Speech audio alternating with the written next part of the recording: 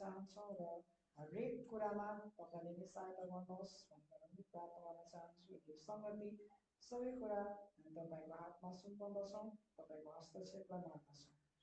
सारा महिमा प्रशंसा तपाईँलाई आशु यीशु ख्रीष्टको चरणको नाममा आमेन। आमेन। हुन्छ, धन्यवाद। आउनुहोस् हामी 397 भजन गाउनेछौँ, यीशु कस्तो प्यारो मित्र भन्ने।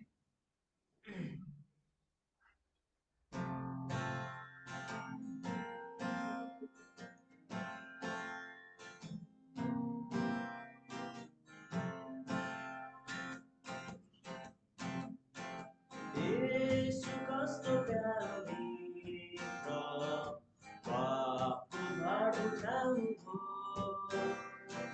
दुःख सुखी सरकारमा ल्याउनु हामीलाई वरदानको थियो।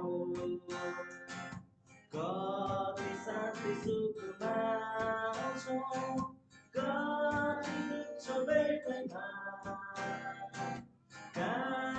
ईश्वरका हामी सब ल्याउँदैनौँ प्रार्थना।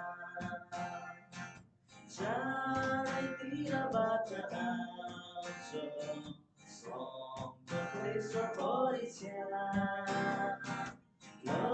हरेस खानु पर्दैन, ख्रीष्टलाई भनौँ प्रार्थना। हाम्रो सबै दुःखका लागि यस्तो मित्रका पाउँदा, हर कमजोरी यीशु बुझ्छ, ख्रीष्टलाई भनौँ प्रार्थना। हामी छोपिएको दुःखी चिन्ता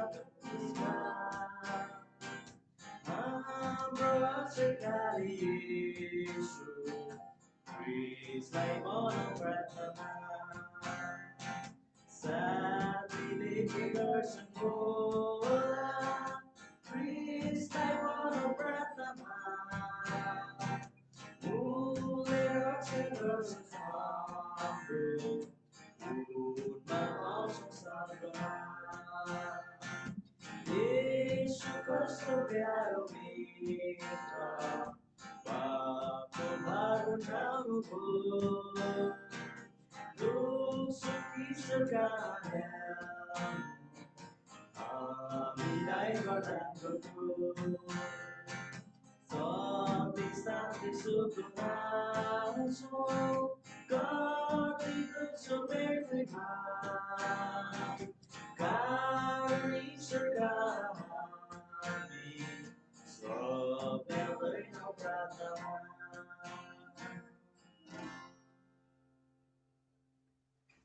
हुन्छ, आउनुहोस् हामी आजको मर्निङ रिजर्भलाई हामी पढ्नेछौँ र अनि यो समय यो पढ्नको निम्ति चाहिँ हाम्रो रोमी भाउजूलाई म अनुरोध गर्दछु। मेरो बिहानको सङ्कल्प, मैले इच्छाएको मेरो प्रारम्भिक विचार यस्तो हुनेछ कि प्रभुले म प्रति गर्नुभएका सबै उपकारहरूको बदलामा म उहाँलाई के चढाउँ। म उधारको कचौरा लिएर परमप्रभुको नाम पुकार्नेछु। परमप्रभुको समस्त प्रजाको सामु उहाँकै निम्ति म आफ्ना भाकलहरू पुरा गर्नेछु। मेरा पवित्र चरणहरूलाई जसले बलिदान चढाएर मसँग बादशाह बाँधेका छन्, म कहाँ भेला गर्न हो। यो ईश्वरीय बोलावटलाई स्मरण गर्दै म सङ्कल्प गर्दछु कि परमेश्वरको सन्तको रूपमा प्रभुको सहयोगी कृपाले आज म मेरो भाकल पुरा गर्नेछु। मेरो देहलाई यसका चाहनाहरूलाई बलिदान गर्ने काम म जारी राख्नेछु, ताकि मेरो उद्धारकर्तासँग साझा उत्तराधिकारमा स्वर्गीय उत्तराधिकारसम्म पुग्न सक्नु। म सबैसँग सरल र इमान्दार हुने प्रयास गर्नेछु। म आफैलाई नभई प्रभुलाई खुसी पार्न र सम्मान गर्न खोज्नेछु। म मेरो ओठले परमप्रभुको आदर गर्न होसियार हुनेछु, ताकि मेरा वचनहरू सबै प्रति अनुग्रहपूर्ण र आशिषित हुन सकोस्। ठुला कुराहरूमा मात्र होइन, तर जीवनका ससाना कुराहरूमा पनि म प्रभुप्रति र उहाँको सत्यताप्रति दाजुभाइहरू र हुनुपर्ने सबैसँग विश्वासयोग्य हुन खोज्नेछु। मेरो परम समृद्धिको लागि मेरो सबै अभिरुचि उपर प्रबन्ध मुताबिक प्रबल उहाँकै इच्छा र ईश्वरीय हेरचाहमा भरोसा गर्दै हृदयमा शुद्ध हुन मात्र खोज्ने छैन, तर सबै चिन्ता, असन्तुष्टि र सबै निराशा हटाउन खोज्नेछु। प्रभुको प्रबन्धले जे अनुमति दिन्छ त्यसमा म न त मन बनाउनेछु न असन्तुष्ट नै हुनेछु, किनकि जेसुकै हुन आओस् विश्वासको दृढतापूर्वक भरोसा गर्नेछ। हुन्छ, धन्यवाद। हुन्छ, हामी त्यस्तै गरेर आजको मन्नालाई हामी पढ्नेछौँ अनि यो पढ्नको निम्ति चाहिँ हाम्रो सिस्टर मन्नालाई म अनुरोध गर्दछु। आजको स्वर्गीय मन्ना गलाती 5:17 रहेको छ। गलाती 5:17 किनकि शरीरले आत्माको विरोधमा अभिलाषा गर्दछ र आत्माले शरीरको विरोधमा, अनि तिनीहरू जे इच्छा गर्दछौ ती कुराहरू गर्न नसक भनेर यिनीहरू एकअर्काको विरोधमा छन्। यहाँ ठुलो र निरन्तर युद्ध छ, किनकि यद्यपि नयाँ इच्छा शक्तिले आफूलाई दाबी गर्दछ र शरीरलाई अधीन राख्छ र नयाँ दिमागमा आफ्नो अधीनता बाध्य पार्छ, तैपनि नश्वर शरीर वास्तवमा मरेको छैन, निरन्तर संसार र विरोधीको सम्पर्कमा आउँदैछ र निरन्तर यीद्वारा उत्प्रेरित भइरहेको छ र सांसारिक चिन्ता, महत्त्वाकांक्षा, विधि, प्रयास, द्वन्द्व र हाम्रो नयाँ इच्छाको अवज्ञाले पुनर्जीवित भइरहेको छ। कुनै पनि सन्त यस प्रकारका अनुभवहरू बिना हुँदैनन्। बाहिर र भित्रका लडाइँहरू, यो अन्त्यसम्मको लडाइँ हुनुपर्छ वा जुन महान पुरस्कारका लागि हामी लड्छौँ त्यो प्राप्त हुने छैन। यद्यपि नयाँ सृष्टिले प्रभुको अनुग्रह र शक्तिद्वारा नश्वर शरीरलाई पुनः प्राप्त गरेर प्रभुत्व जमाउँछ, तैपनि मृत्यु नभएसम्म द्वन्द्वको अन्त्य हुन सक्दैन। आमेन। आमेन। हुन्छ, धन्यवाद। हुन्छ, अब हामी वचनमा प्रवेश गर्नेछौँ अनि वचनमा प्रवेश गर्नुभन्दा अगाडि हामी प्रार्थना गर्नेछौँ वचनको निम्ति। अनि वचनको निम्ति प्रार्थनाको लागि चाहिँ हाम्रो अमर दाइलाई म अनुरोध गर्दछु। हुन्छ, प्रार्थना गरौँ। स्वर्ग अनि पृथ्वीका मालिक तपाईँ परमेश्वरलाई धन्यवाद दिन्छौँ। हामी सबैको परमेश्वरले भयो साँच्चै नै समय वचनको निम्ति छ, वचनलाई सुन्नको निम्ति तपाईँ परमेश्वरको समस्त पीडालाई ज्ञान गरिदिनुहोस् र सुन्ने वक्ताहरू म तपाईँ चरणमा राख्दछु। तपाईँले उहाँलाई सहायता गर्नुहोस्, उहाँले बुझाउनु खोज्नु भएको कुरालाई चाहिँ साँच्चै नै एकदम सरल तरिकाले हामी माझ बुझाउनु भएको छ भन्ने प्रार्थना गर्छौँ। यो समय हामी तपाईँको चरणमा राख्दै आशिष माग्छौँ। यसोको पवित्र नाममा आमेन। आमेन। हुन्छ, धन्यवाद। आउनुहोस् हामी ढिलो नगइकन वचनमा हामी प्रवेश गर्नेछौँ। यो समय वचनको समय आशिष ब्रदरले लिनुहुन्छ, उहाँलाई यो समय दिँदछु। हुन्छ, परमेश्वरले नै महिमा भएको सबैजनालाई क्रिस्टसको नाममा क्रिस्टीय अभिवादन तथा जय मसीह। मेरो आवाज सुन्नु भएको छ है तपाईँहरूले? विशेष गरी अब यो गीत भजनको सम्बन्धमा हो, हामीले भर्खरै गाएको गीत 397 भजनमा छ नेपाली भजन सङ्ग्रहमा। त्यसलाई हामीले रेफरेन्स मान्न सक्छौँ। तर अब उसो चाहिँ तपाईँहरूले सङ्गतिहरूमा क्लासहरूमा अलिकति चाहिँ फरक आफैलाई बनाउनुपर्छ। हिम्स अफ डन, हाम्रो भजन हिम्स अफ डन भन्ने किताबमा चाहिँ यो 321 नम्बरमा छ, what a friend we have in Jesus. भलै त्यो नेपालीमा ट्रान्सलेट गरिएको छैन, तर पनि हामीले हिम्स अफ डनलाई नै बढी रेफरेन्स मान्छौँ। अनि समयको निम्ति धन्यवाद, वचनको निम्ति प्रार्थना गरिदिनु भएकोमा धन्यवाद। सोलोमनले श्रेष्ठ गीत लेख्दै गर्दा श्रेष्ठ गीतको अन्त्यमा श्रेष्ठ गीत 8:6 एउटा अनौठो कुरा लेखेका छन्, प्रेम पितृ झैँ बलवान हुन्छ। सोलोमनले यो पद लेख्दै गर्दा उनले कुन हेतुमा कुन विचारमा लेखे हामी बुझ्दैनौँ। सम्भवतः त्यो बेलामा परमेश्वरले दाउदलाई आफ्ना अटल करुणाहरू प्रकट गर्नु भएको थियो। दाउद को बिडो सोलोमनले थामे अनि सोलोमन परमेश्वरकै सिंहासनमा राजा तुल्याएका थिए। केही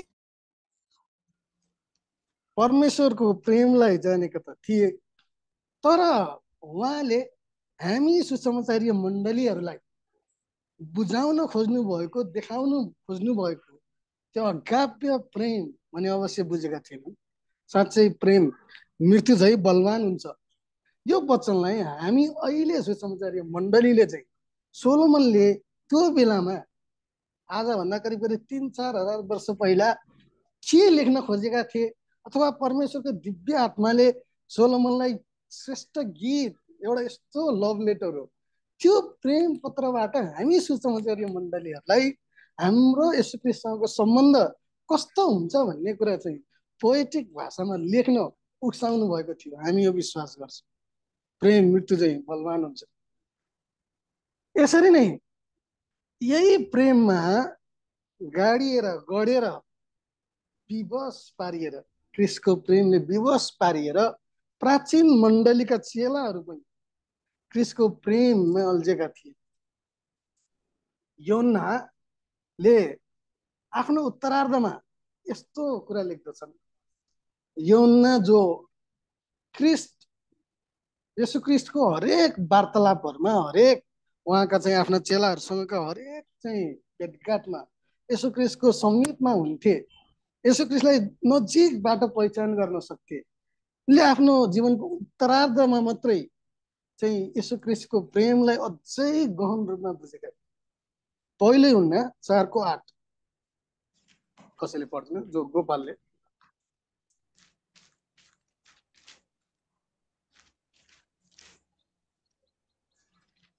पहिलो यूहन्ना 4:8 पद, जसले प्रेम गर्दैन त्यसले परमेश्वरलाई चिन्दैन, किनकि परमेश्वर प्रेम हुनुहुन्छ। परमेश्वर प्रेम हुनुहुन्छ, गड इज लभ।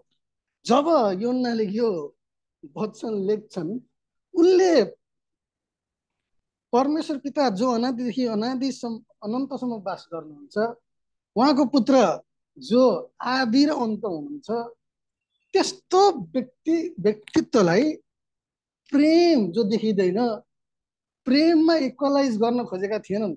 तर यो लेख्दै गर्दा योन्नाले भन्न खोजेको कुरा के हो भन्दाखेरि, प्रेमलाई जतिसुकै डिफाइन गर्न खोजे पनि हाम्रो बुद्धिले भ्याउँदैन। परमेश्वर आफै प्रेम हुनुहुन्छ, अथवा परमेश्वरमा त्यो उच्च कोटिको प्रेम छ। योन्नाले यो कुरा चाहिँ लेख्न खोजेका थिए सम्भवतः। उनले यो कुरालाई फेरि दोहोऱ्याउँदैछन्। पद 16, अनि परमेश्वरको जुन प्रेम हामी प्रति छ त्यो प्रेम हामीले जानेका र विश्वास गरेका छौँ। परमेश्वर प्रेम हुनुहुन्छ। बस परमेश्वर प्रेम हुनुहुन्छ। यहाँ उनले फेरि दोहोऱ्याउँछन्, उनले फेरि यो कुरालाई लेखेका छन्, परमेश्वर प्रेम हुनुहुन्छ, गड इज लभ हिमसेल्फ। युहन्ना जस्ता चेलाहरू, 11 जना चेलाहरूले परमेश्वर येशू ख्रीष्टको नजिकै हिँड्न पाए। 3.5 वर्षसम्म उहाँको प्रेमलाई नजिकबाटै देख्न पाए। तर हामी बाइबलमा एउटा यस्तो पात्रलाई भेट्छौँ, यस्तो चेलालाई भेट्छौँ, जसले येशू ख्रीष्टसँग 3.5 वर्षसम्म त्यो सुसमाचारीय उहाँको चाहिँ मिसनमा समावेश हुन पाएनन्, सकेनन्। येशू ख्रीष्टको प्रभु भोजमा पनि भाग लिन चाहिँ सकेनन्, पाएनन्। येशू ख्रीष्टको मृत्युमा उनी कहाँ थिए हामीलाई थाहा छैन, बाइबलले यो कुरा दस्तावेज गर्दैन। तर उनले चाहिँ प्रेमलाई अझै सूक्ष्म तरिकाले परिभाषा गर्छन्। उनी पावल थिए। पावलले पहिलो कोरिन्थी 13:7 प्रेमलाई यसरी परिभाषा गर्छन्। पहिलो कोरिन्थी 13:7,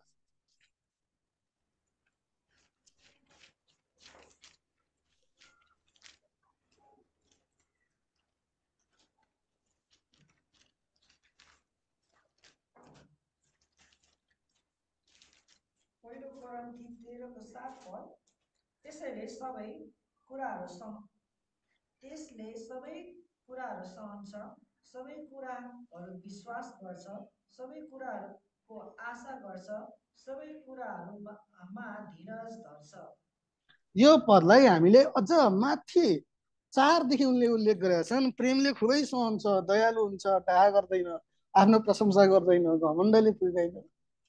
पावलले यो कुराहरू लेख्दाखेरि हामीले अहिले यसलाई अनुवाद गर्दाखेरि पावलले मानव मानव बीचमा हुने त्यो ड्युटी लभ अथवा फेलियर लभ भन्दा पनि अझै माथि अगापे लभको बारेमा लेख्न परमेश्वरको आत्माले, पवित्र आत्माले उनलाई उक्साउनु भएको थियो पक्कै पनि।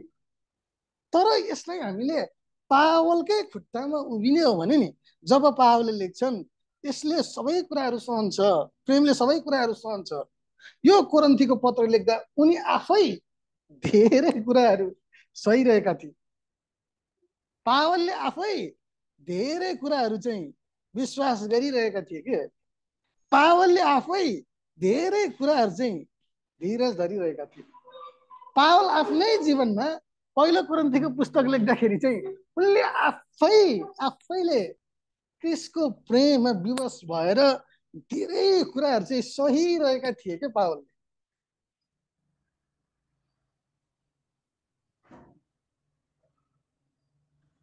हो, साँच्चै प्रेम मृत्युजै बलवान हुन्छ। पावल जस्तै हामी पनि अनायासै क्रिस्टको प्रेममा अझ प्रभावकारी रूपमा गढिँदैछौँ। यस हदसम्म कि हाम्रो जीवनको कुनै सन्नाटाहरूमा, शून्यताहरूमा हामीले अब उसो यसो क्रिस्टलाई भुल्छौँ, मैले सम्झिनै चाहन्न भने पनि हामी बिर्सनै सक्दैनौँ। सक्छौँ र सक्दैनौँ, किनभने क्रिस्टको प्रेमले हामीलाई अझ विवश पारिरहेको छ। किनभने उहाँको प्रेमलाई हामीले अझ गहिरो रूपमा चिन्न खोज्दैछौँ। हामीले चाहेर पनि भुल्छु भन्दा पनि उहाँलाई भुल्न सक्दैनौँ। हाम्रा नजिकका इष्टमित्रहरू, नातेदारहरू हो आज हाम्रो प्रियजनहरू, कति प्रियजनहरू यस पृथ्वीमा हुनुहुन्न।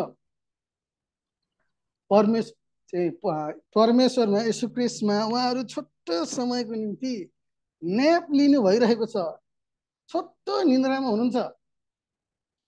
तापनि उहाँहरू यस संसारमा नहुँदा उहाँहरूले हाम्रा प्रियजनहरूले बोल्नुभएका कति कुराहरू, उहाँले हाम्रो जीवनमा छोड्नुभएका कति याद सम्झनाहरूलाई हामीले अझै पनि सम्झिरहन्छौँ।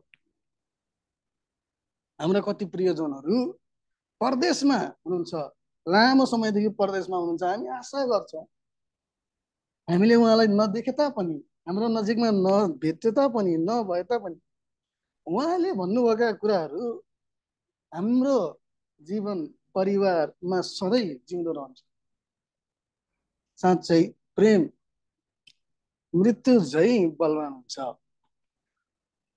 क्रिस्टका चेलाहरूले क्रिस्टको प्रेममा यसरी विवश भएर चाहिँ थुप्रै सतावटहरू भोगेका थिए।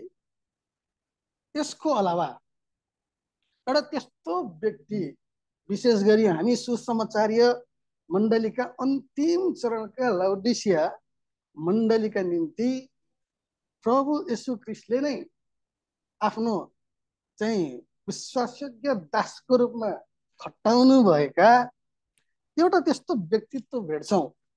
पास्टर चार्ल्स तेज रजल, हाम्रो जेठो दाजु, हाम्रो चाहिँ ब्रदर, विश्वासमा हाम्रो दाजु, हाम्रो एकमात्र पास्टर, जसले चाहिँ प्रेरितहरूले लेखेका वचनहरूलाई अझ प्रभावकारी रूपमा, अझ गहन रूपमा, अझ अर्थपूर्ण तरिकामा तवरमा उठाउनु भएको छ। प्रभु येशू क्रिस्टले नै आफ्नो विश्वासयोग्य दासको रूपमा चलाउनु भएको थियो। ती दास पास्टर चार्ल्स तेज रजलको जीवनमा जीवनैभरि सुन्दर गुलाबहरू मात्रै थिएनन्। यो चित्र तपाईँहरूले सम्भवतः देख्नु भएको छ, मैले सेयर गर्दैछु। एकदमै रेयर चित्र हो। पास्टर चार्ल्स तेज रजल र उहाँको अर्धाङ्गिनी सानै उमेरमा, कलिलै उमेरमा आफ्नो आमालाई गुमाउनु भएका पास्टर चार्ल्स तेज रजल आफ्ना युवा अवस्थामा आफ्नो बुवालाई पनि गुमाउनु भयो। यति मात्र होइन, आफ्नो अर्धाङ्गिनीबाट पनि थुप्रै सतावटहरू खेप्नुभयो। आफ्नै अर्धाङ्गिनीबाट अदालतमा मुद्दा दायर भएपछि आफ्नो चाहे जथाबाट अर्धाङ्गिनीलाई नै उल्टै आफू मुद्दामा हारिसकेपछि अर्धाङ्गिनीलाई नै उल्टै चाहिँ अंश अथवा चाहिँ क्षतिपूर्ति दिन विवश तुल्याइनु भएका पास्टर चार्ल्स रजडेल त्यस उसो चाहिँ लडखडाउनु भएन। उहाँको अन्तिम जीवनको अन्तिम उत्तरार्धसम्म साँच्चै विश्वासयोग्य दासको रूपमा उहाँ खटिनु भयो। समयले चाहिँ साथ दियो भने हामी पास्टर चार्ल्स रजडेलको पनि अन्तिम समयका घटनाहरू जुन दस्तावेज गरिएका छ ती दस्तावेजहरूलाई हामीले अवश्य नै पढ्नेछौँ। अहिलेलाई हामी यति भन्छौँ कि पास्टर चार्ल्स रजडेल साँच्चै त्यो विश्वासयोग्य दास थिए जो पनि क्रिस्टमा विवश पारिएका हुनुहुन्थ्यो। तिनै दाजु हाम्रो क्रिस्ट चाहिँ हाम्रो विश्वासको घरानाका चाहिँ दाजु पास्टर चार्ल्स रजडेलले लेख्नु भएको एउटा श्रृङ्खला अथवा एउटा पुस्तक द न्यू क्रिएसन अथवा नयाँ सृष्टिको अध्याय 14लाई आज हामी केही पाटोमा हेर्न जाँदैछौँ।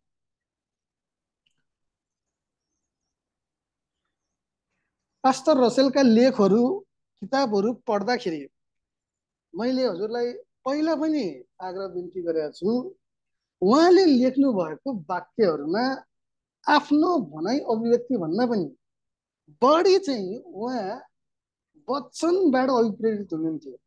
डबल कोटेसनमा भएका चिजहरू बढी बाइबलबाटै उद्धृत गरिएका छन्। त्यो बाहेक चाहिँ डबल कोटेसन अथवा सिंगल कोटेसनमा नभएका चिजहरू पनि बाइबलबाट नै उत्प्रेरित छन्, जुन आज हामी हाम्रो अध्ययन आजको अध्ययनमा चाहिँ थाहा गर्नेछौँ। यो अध्यायमा सुरुमा उहाँले चाहिँ केही सब टपिकहरूलाई यसरी छोटकरीमा लेखेर छोड्नुभयो। गोपालले पढ्दैन, यो टपिकहरू रेड लाइनमा हेडलाइट भएको छोटकरीमा। नयाँ सृष्टिको विभिन्न दायित्वहरू, सबै मानिसहरूको दृष्टिमा आदर योग्य कुराहरू प्रबन्ध गर्नु, अरू कुनै पनि कुरामा कसैको ऋणी नहुनु, फेरि केही पाउने आशा नगरिकन सापट दिनु, क्रिस्चियन शिष्टाचार, भोलिको निम्ति फिक्री नगर्नु, मेरो लक्ष्य ख्रिस्ट, केवल ख्रिस्ट एक्लै हुनुहुन्छ, धनी मानिसलाई परमेश्वरको राज्यभित्र पस्नुभन्दा उठलाई सिंहको नाथ्रीबाट छिरेर जानु सजिलो हुन्छ, बिमा, पारिश्रमिक लाभका लागि खोलिएका संस्थाहरू आदि, अरूको कुरामा विवेकपूर्वक चासो राख्नु, परमेश्वरलाई आशीर्वाद दिनु र मानिसहरूलाई श्राप दिनु, सामाजिक दायित्वहरू, सबैलाई आदर गर्नु, नयाँ सृष्टिले सार्वजनिक चुनावहरूमा भाग लिनु पर्दछ त, नयाँ सृष्टि र नैतिक सुधारहरू, महँगो पहिरन लगाउने बारे, हामी महिमा, आदर र अमरताले सजिनका लागि पर्खौं। यी सब टपिकहरू मध्ये आज हामीले सुरुको सब टपिक मात्रै कभर गर्नेछौँ। समयले भ्याएसम्म अरू पनि हेर्नेछौँ। सुरुको उपखण्डमा उहाँले लेख्नु भएको छ, सबै मानिसहरूको दृष्टिमा आदरयोग्य कुराहरू प्रबन्ध गर्नु। यो उहाँको आफ्नै व्यक्तित्व होइन, डबल कोटेसनमा लेखिएको छ। यो कुरा रोमी 12को 17मा पाउँछौँ। रोमीको पुस्तकमा अब हामी केन्द्रित रहँदाखेरि रोमीको पुस्तक चाहिँ प्रेरित पावलले नै लेखे। प्रेरित पावलले सम्भवतः एफेसस छोडिसकेपछि कोरिन्थीमा हुँदा नि रोमको यात्रा नगर्दै आफ्नो जीवनको तेस्रो प्रचार यात्राको अन्तिम ठाउँ हो रोम, त्यहाँ नपुग्दै एफेससमा रहँदा कोरिन्थीमा रहँदाखेरि नै रोममा भएका यहुदी र अन्य जातिहरू दुवै रहेका मण्डलीहरूलाई रोमको पत्र लेखेर फोबीसँग पठाउँछन्। यो कुराहरू हामीले रोमीकै पत्रमा पाउँछौँ। रोमी 16:1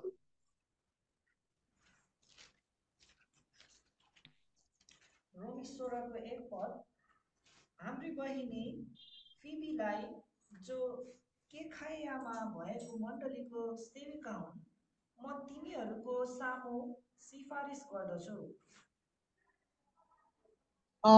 अनि त्यसपछि पढ्नु। पवित्र जनहरूलाई सुहाउँदो प्रकारले तिनलाई प्रभुमा स्वागत गर र जुनसुकै कुराको सम्बन्धमा तिनीहरूको खाँचो पर्ला त्यस कुरामा तिनलाई सहायता गर, किनकि पढ्नु धेरै जनाकी साथै मेरी पनि सहायिका भएकी छिन्। यो रोमको पत्र चाहिँ फिबीको हातमा चाहिँ पावलले पठाउँछन्। लेख्न चाहिँ फेरि टर्टियस भन्ने व्यक्तिले लेखेका थिए। रोमी 16:22 पढिदिनु छ। रोमी 16:22 रोमी 16:22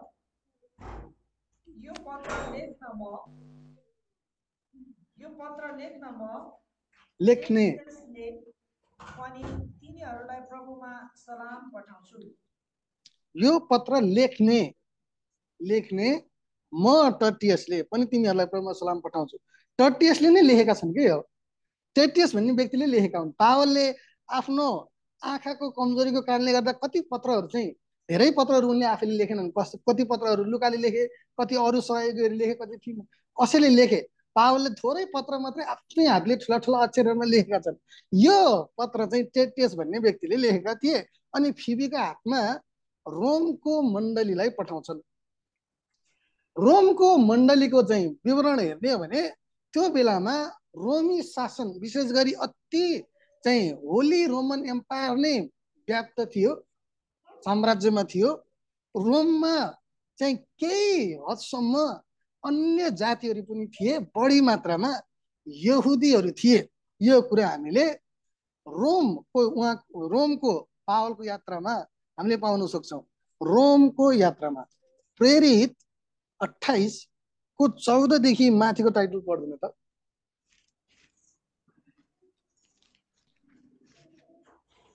रोममा प्रेरित पावलको सेवकाई पढ्नु। त्यसपछि 17 पद पढ्नु त। अब रोममा है प्रेरित पावलको सेवकाई रोममा छ। अनि यस्तो भयो, 3 दिनपछि पावलले यहुदीहरूका मुख्य मानिसहरूलाई एकसाथ बोलाए अनि तिनीहरू भेला भएपछि उनले तिनीहरूलाई भने, मानिसहरू र दाजुभाइहरू हो, हाम्रो जाति र हाम्रा पिता पुर्खाहरूका रीतिविधिहरूको विरोधमा मैले केही पनि गरेको छैन। तर पनि मलाई कैदीको रूपमा यरुसलेमबाट रोमीहरूका हातमा सुम्पियो। यहुदीहरूका मुख्य मानिसहरूलाई एकसाथ भेला गरे। यी यहुदीहरू भनेको जुडाइजम अथवा जेविस थिए, जुडाइजम रिलिजनका थिए। अनि यिनीहरूलाई पावलले चाहिँ कुराहरू बताउँछन्, वचनहरू तोड्छन्। तर 24 पदमा पढ्नु त। 24 पद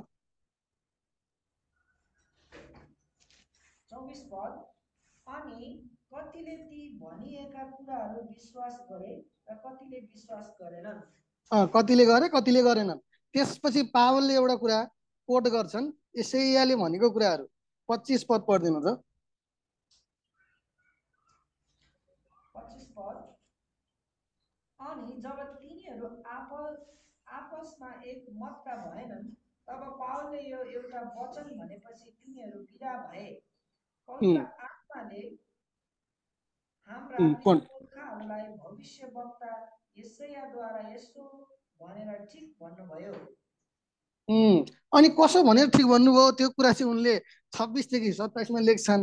अब चाहिँ 28 पद पढ्नु त। 28 पद यसकारण यो कुरा तपाईहरूलाई थाहा होस्, परमेश्वरको मुक्ति अन्य जातिहरू कहाँ पठाइएको छ र तिनीहरूले सुन्नेछन्। अन्य जातिहरूलाई पठाइएको छ। त्यहाँ रोममा पनि अन्य जातिहरू चाहिँ थिए क्या पहिले। त्यस कुरालाई मनमा राखेर, विचारमा राखेर रोमी 12 अध्यायमै हामी आउँदाखेरि रोमी 12:17 पदमा पावलले जब लेख्छन्, सबै मानिसहरूको दृष्टिमा भला देखिने कुराहरूको पहिलेदेखि चिन्ता गर। यसको पृष्ठभूमिलाई हेर्ने हो भने चाहिँ रोमी 12 अध्याय चाहिँ एक पदमा यसरी लेखिएको छ। रोमी 12 को 1। यो पद विशेष गरी हामी नयाँ सृष्टिहरूको निम्ति एकदमै महत्त्वपूर्ण पद हो है। रोमी 12 को 1। रोमी 12 को 1। यसकारण भाइहरू, परमेश्वरका कृपाहरूद्वारा म तिमीहरूलाई बिन्ती गर्दछु, तिमीहरूले आफ्ना शरीरहरू पवित्र, परमेश्वरलाई मनपर्ने जिउँदो बलिदानको रूपमा चढाइदेऊ, यही तिमीहरूको समुचित सेवा हो। यो वचनलाई हामीले घरिएर पढ्ने हो भने नि यहाँ 4वटा कुराहरू चाहिँ अलि गहिरिएर पढ्नुपर्ने हामी देख्छौँ, भेटाउँछौँ। यसकारण भाइहरू, यसकारण भनेपछि त्यहाँ केही कारण हुनुपर्छ। त्यो कारणहरू हामी एकछिनमा हेर्नेछौँ। के कारणले चाहिँ भाइहरूलाई उनले चाहिँ अब बिन्ती गर्छन्? किन बिन्ती गर्नुपर्ने? उनले त कति ठाउँहरूमा त आज्ञा गरेका छन्। अब यहाँ बिन्ती चाहिँ गर्छन् के फेरि पावल? परमेश्वरको कृपाहरूद्वारा हामी आफै फेरि बलिदान पनि हुनुपर्ने। फेरि जिउँदो बलिदान, कस्तो किसिमको बलिदान हो यो? अनि यो जिउँदो बलिदानको रूपमा चढाइँदाखेरि चाहिँ परमेश्वरको कृपा कसरी हुन सक्छ? परमेश्वरको कृपा के छ र त्यहाँ? हामी जिउँदो बलिदान हुँदाखेरि चाहिँ, अर्पिँदाखेरि चाहिँ के त्यहाँ चाहिँ के चाहिँ परमेश्वरको कृपा छ त? अनि यो चाहिँ फेरि हाम्रो समुचित सेवा हो भने भनेर चाहिँ पावलले लेख्छन्। अब यो कुराहरूलाई हामीले छटकारीमा हेर्न प्रयास गर्नेछौँ। यस कारण भाइहरू हो। अब यो के कारणले हो त? अघि मैले तपाईँहरूलाई अघि पनि भनिसकेको छु, रोममा यहुदीहरू पनि थिए, अन्य जातिहरू पनि थिए, जो पेन्टिकोसको बेलामा सबै चाहिँ संसारका धेरै भागहरूबाट त्यहाँ भेला हुँदाखेरि प्रेरितहरूमा पवित्र आत्मा खनाइनु आगोको रूपमा खनाइनु भइसकेपछि त्यहाँ अन्य अन्य भाषामा 17 मिनिमम 12+17 धेरै भाषाहरूमा बोलिसकेपछि त्यहाँका मान्छेहरू आफ्नो ठाउँमा गए कि आफ्नो देशमा गए। त्यहाँ चाहिँ रोमीहरू पनि आएका हुनुपर्छ भन्ने हामी विश्वास गर्छौँ। अनि रोममा त्यहाँदेखि नै उहाँको शिक्षा, उहाँको सत्यता चाहिँ फिज्न सुरु भइसकेको थियो क्या, पेन्टिकसको बेलादेखि नै। अनि अब उनले चाहिँ यहाँ यस कारण जब भन्छन् नि, यस कारण, त्यो कारण चाहिँ हामीले रोमी 10 र 11 पदमा पाउँछौँ के। रोमी 10 र 11 पद, 11 पद के अरे 11 अध्याय, रोमी 11 अध्यायमा चाहिँ पावलले चाहिँ के लेखेका छन् भन्दाखेरि जन्मजातैका र आत्मिक इजरायल दुवै प्रति परमेश्वरको कृपाहरूको बारेमा बोलेका छन्, पावलले लेखेका छन्। हेर्नु है, रोमी 11 अध्यायमा जन्मजातैका इजरायलीहरू, यहुदीहरू र आत्मिक, इन्डिरेक्टली हामी आत्मिक इजरायल अथवा त्यो बेलाका अन्य जातिहरू पनि जो जन्मजातैका थिएनन्, तिनीहरूलाई दुवैलाई परमेश्वरको कृपाहरूको बारेमा लेखेका छन् के। रोमी 11 31 पद, 31 पद।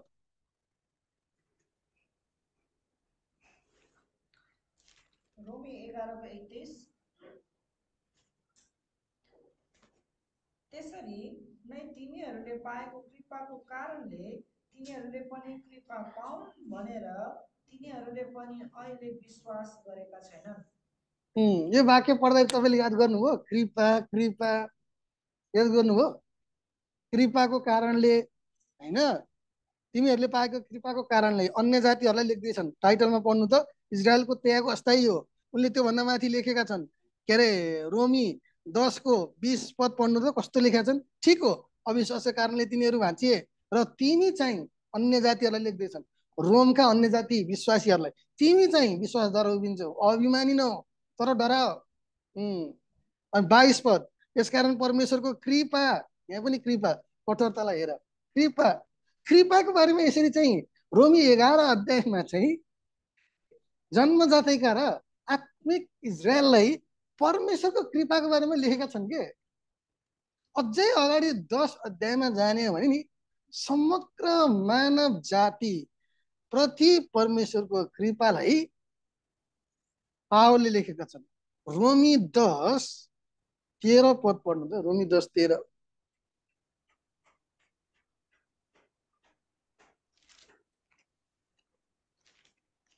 रोमी 10 को 13 पद। किनकि प्रभुको नाम पुकार्ने हरेकले मुक्ति पाउनेछ।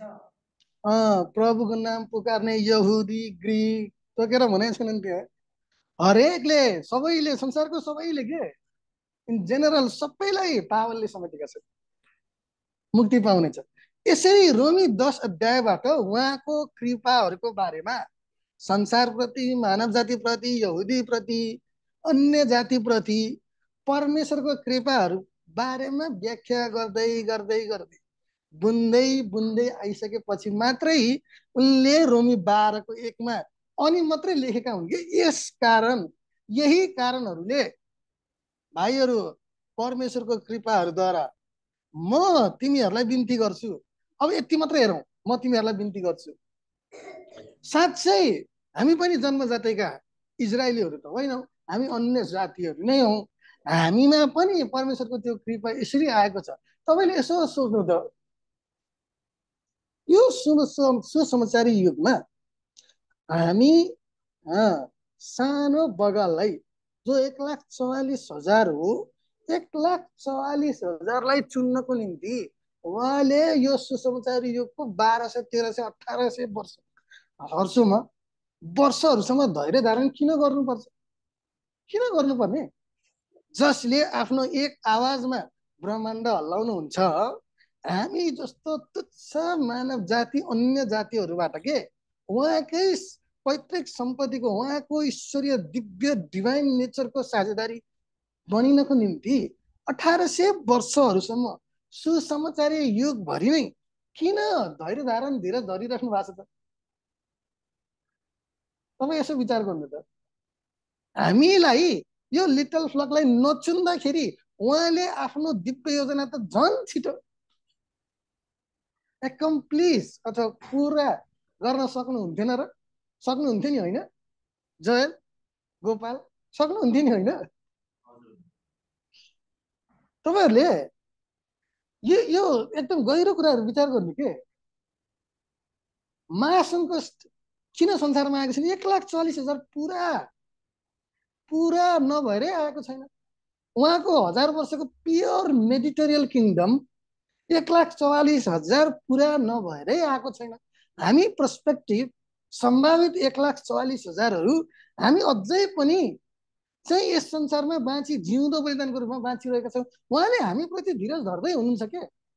उहाँले लिटल फ्लक उहाँको योजनामा नहुँदो हो त योभन्दा धेरै छिटो उहाँले आफ्नो मेडिटेरियल किङडम मिलेनियल एज उहाँको योजना, सम्पूर्ण योजना त झन् छिटो पुरा गर्न सक्नुहुन्थ्यो। सक्नुहुन्थेन र ब्रदर? सक्नुहुन्थेन र? सक्नुहुन्थ्यो नि त। तर उहाँले हामीमा यसरी धीरज धर्नु भएको छ ताकि हामी अहिले हाम्रो आँखाले नदेखे पनि हामी त्यो स्वर्गीय बोलावटको भागीदार हुन बोलाइएका छौँ के। हाई कलिङको निम्ति बोलाइएका छौँ। यो त रोममा त्यस बेलामा भएका अन्य जातिहरूको लागि मात्र होइन, हामी अझै सुसमाचारी युगको अन्ततिर, फसलको अन्ततिर जब हाम्रो दिन अझै चहकिलो झन् चहकिलो हुँदैछ, जब हाम्रो मुक्ति उद्धार झन् नजिक छ, जब परमेश्वरको राज्य झन् हातैमा छ, the kingdom is at hand, यो समयहरूमा त यो साँच्चै हाम्रो निम्ति परमेश्वरकै कृपा हो के। बुझ्नुभयो? परमेश्वरकै कृपा, यो कुरा त हामीले बुझ्यौँ। फेरि बिन्ती गर्छन् के। अब पावलले हेर्नु है, बिन्ती गर्छन्। किन बिन्ती गर्नुपर्ने त? आज्ञा गर्दा हुन्थेन र? उहाँले पावलले कोरिन्थीको मण्डलीहरूलाई, अविवाहितहरूलाई, अनि त्यसपछि बिरुवाहरूलाई कस्ता चाहिँ मण्डलीका चाहिँ व्यवस्थाहरू अनि निस्तार चाडको व्यवस्था, प्रभु भोजको बारेमा कस्तो ठाडो आज्ञा गर्नु भएको छ। तिमीहरूले यसो गर, बाँकी कुराहरू चाहिँ म त्यहीँ आएर फिजिकल्ली म त्यहाँ मिलाउँछु। पावलले कस्तो चाहिँ टाढैबाट लट्ठी चलाउनु भएको छ। तर यहाँ हेर्नु न, रोमी 12:1 मा चाहिँ बिन्ती गर्छन्। पावलले बिन्ती गर्छन् के। किन बिन्ती गर्नुपर्ने भन्ने कुरा, यसको चाहिँ भेद के हो भन्दाखेरि परमेश्वरले यो सुसमाचारी युगमा उहाँको राज्यको खातिर, त्यो उच्च बोलावटको खातिर नि कर चाहिँ लाउनुहुन्न के। यो करको विषय होइन के, जबरदस्तको विषय होइन। परमेश्वरले त खुला छाडिदिनु भएको छ। जसले परमेश्वरको योजनालाई बुझ्छ अनि आफ्नो शरीरहरू चाहिँ प्रेरितहरूले जस्तो दुःख चाहिँ साँच्चैको चाहिँ मृत्यु भोग्नु नपर्ने हिसाबले जिउँदै रहँदाखेरि हामी हाम्रो मानव इच्छाहरूलाई चाहिँ उहाँको अल्टरमा हामी चाहिँ राख्न सक्छौँ, बलिदान स्वरूप चढाउन सक्छौँ। यो कुरा चाहिँ उनले पावलले बिन्ती गरेका छन्। यसु ख्रीष्ट अनि विशेषतः परमेश्वरको पवित्र आत्माले शब्द चयनहरूमा यसरी पार्टिकुलरली लेखकहरूलाई चलाउनु भएको छ के, शब्दमा चलाउनु भएको छ। यो कुनै मानव बुद्धिले लेखिएको किताब होइन क्या बाइबल। बिन्ती गर्छन्, भेरी एक्ज्याक्ट इन एक्ज्याक्सन्स बिन्ती गर्छन्। यस कारणले नै बिन्ती गर्छन् कि मैले फेरि पनि भन्छु, परमेश्वरले अहिलेको सुसमाचारी युगमा हामीहरूको बलिदानहरू स्वीकार गर्न हुन इच्छुक हुनुहुन्छ भनी बताउनलाई यो बलिदान प्रस्तुत गर्न अहिले ग्रहणको समय हो पनि भन्नुहुन्छ। त्यसको साथसाथमा उहाँले बल जफती अथवा कर चाहिँ लाउनुहुन्न के, यो फ्री विलको कुरा हो। यसै कारणले नै पावलले चाहिँ ठिक समयमा बिन्ती गरिरहेका छन्। अनि हामीलाई सुसमाचार युगको हामी मण्डलीहरूलाई पनि यो वचनले चाहिँ बिन्ती गरिरहेको छ है, कर गरेको छैन। यो करको कुरा होइन, बिन्ती गरिरहेका छन्। अब बिन्ती गर्छन्, के बिन्ती गर्छन् त पढिदिन्छ। अब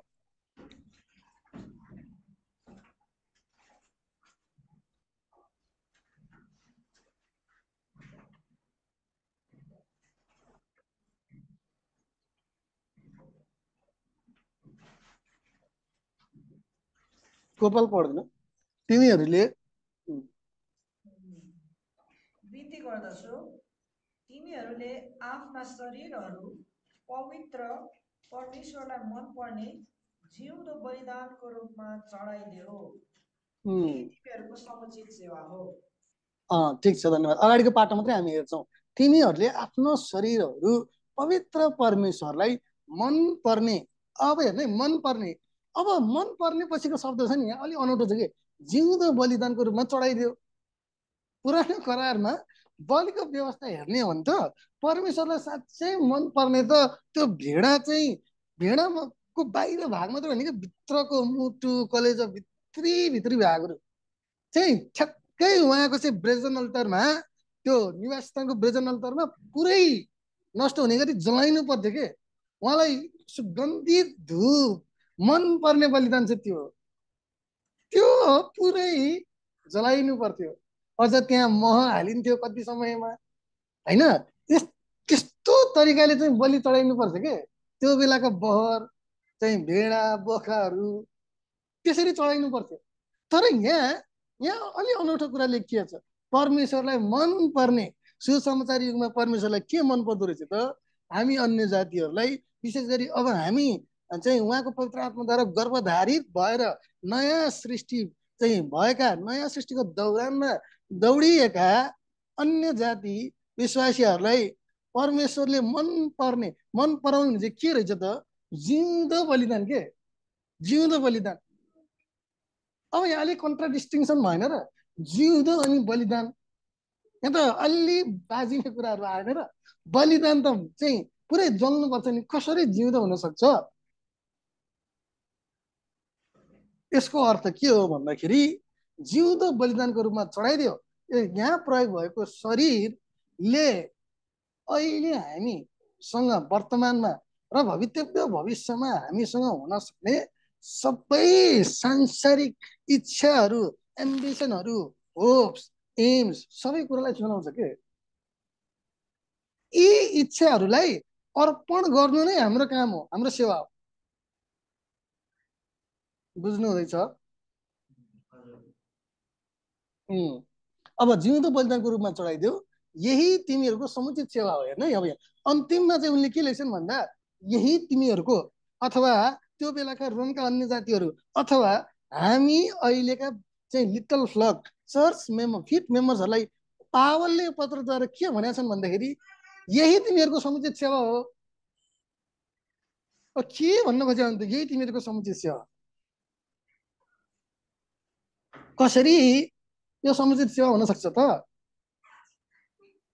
यदि हेर्न यहाँ मैले के एकदम ठोस कुरा भन्छु, यदि यसुलाई स्वर्गीय महिमा छोडेर मानिस बनी आफूलाई मृत्युसम्म बलिदान चढाउनु समुचित सेवा थियो भने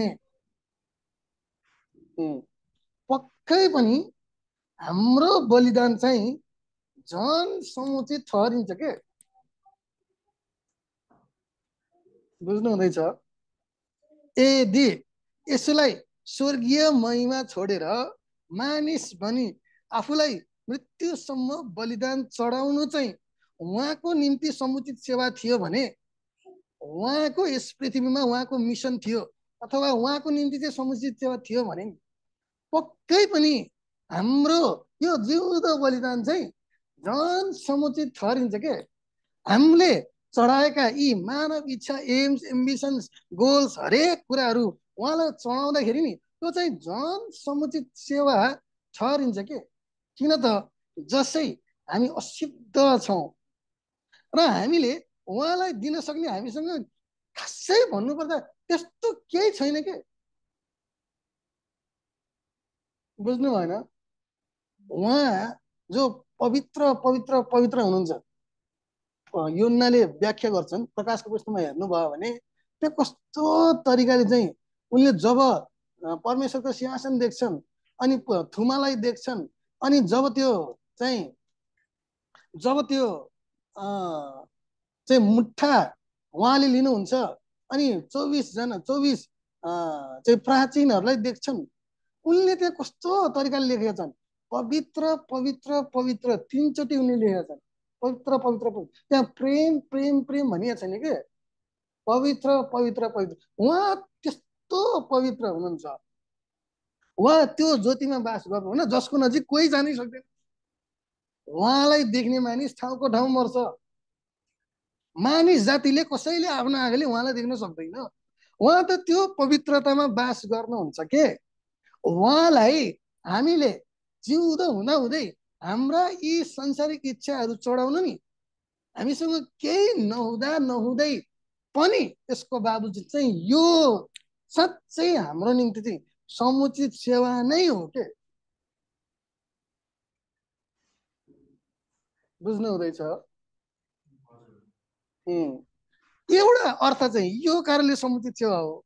अर्को समुचित सेवा किन हो भन्दाखेरि अर्को कुरा चाहिँ के हो भन्दाखेरि परमेश्वर पिताले आफैले जन्माउनु भएको एकमात्र आफ्नो पुत्र येशूलाई नै भविष्यको बाँकी जीवनको इनाम नभनिकनै यसको मानव जीवन चाहिँ यसको जीवनलाई मानव संसारको निम्ति बलिदान चढाउन माग गर्नु चाहिँ भएन के। गर्नु भएको थिएन त्यो कुरा, त्यस्तो गर्नु भएको थिएन है, त्यो कुरा गर्नु भएको थिएन। त्यो तपाईँहरूले बुझ्नुहोस्। येशू ख्रीष्टलाई आफ्नो पुत्रलाई ल बाबु ल मेरो एक्लै छोरा तिमी जाऊ, तिमी अब मानव शरीरमा संसारमा जानुपर्छ, पृथ्वीमा जानुपर्छ, त्यहाँ चाहिँ समय बिताउनुपर्छ, छोटो समय 33.5 वर्ष भए पनि बिताउनुपर्छ, अनि 3.5 वर्ष चाहिँ तिमी सेवकाईमा लाग्नुपर्छ, अनि तिमी चाहिँ त्यहाँ छुटकाराको मोलको निम्ति चाहिँ मानव जातिको निम्ति मर्नुपर्छ। यो कुरा भन्दै गर्दा नि उहाँलाई बिना कुनै इनाम चाहिँ त्यसै जाऊ भनेर चाहिँ लखेट्नु भएको चाहिँ थिएन के। बुझ्नु हुँदैछ? किन लखेट्नु भएको थिएन भन्दाखेरि हामी यो कुरा चाहिँ कहाँ पाउँछौँ भन्दा हिब्रू 12 को 2 देखि तल पढ्नु त।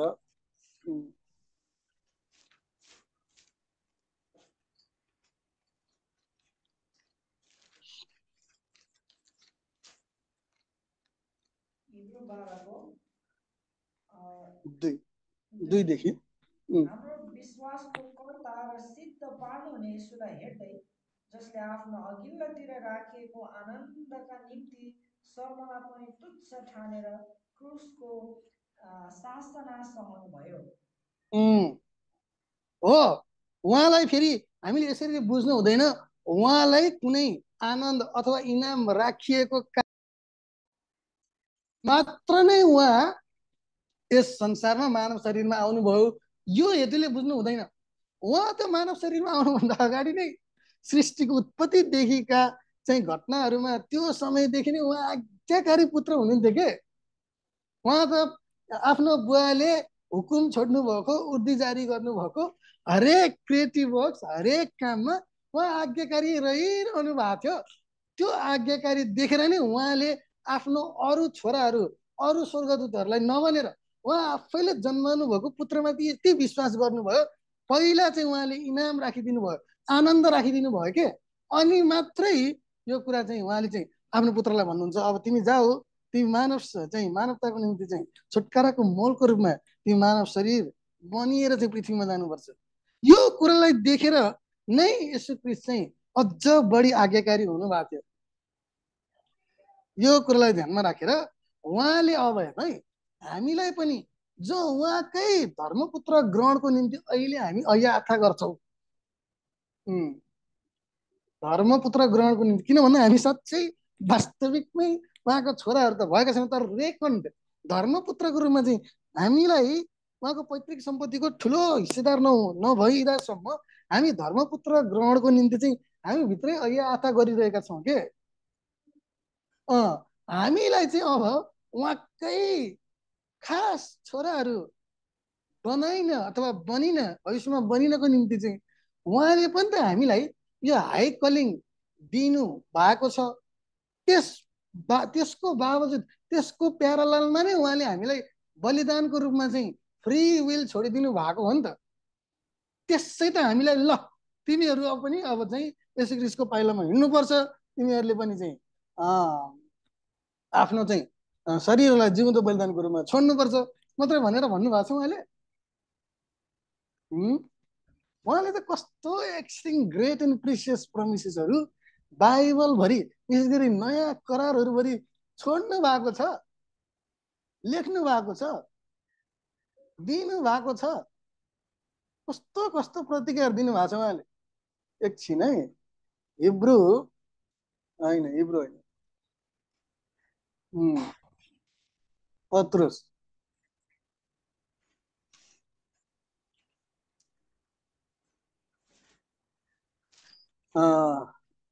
पहिलो पत्रुस 2:9 हेर्नु है, कस्तो कुरा लेखियो छ।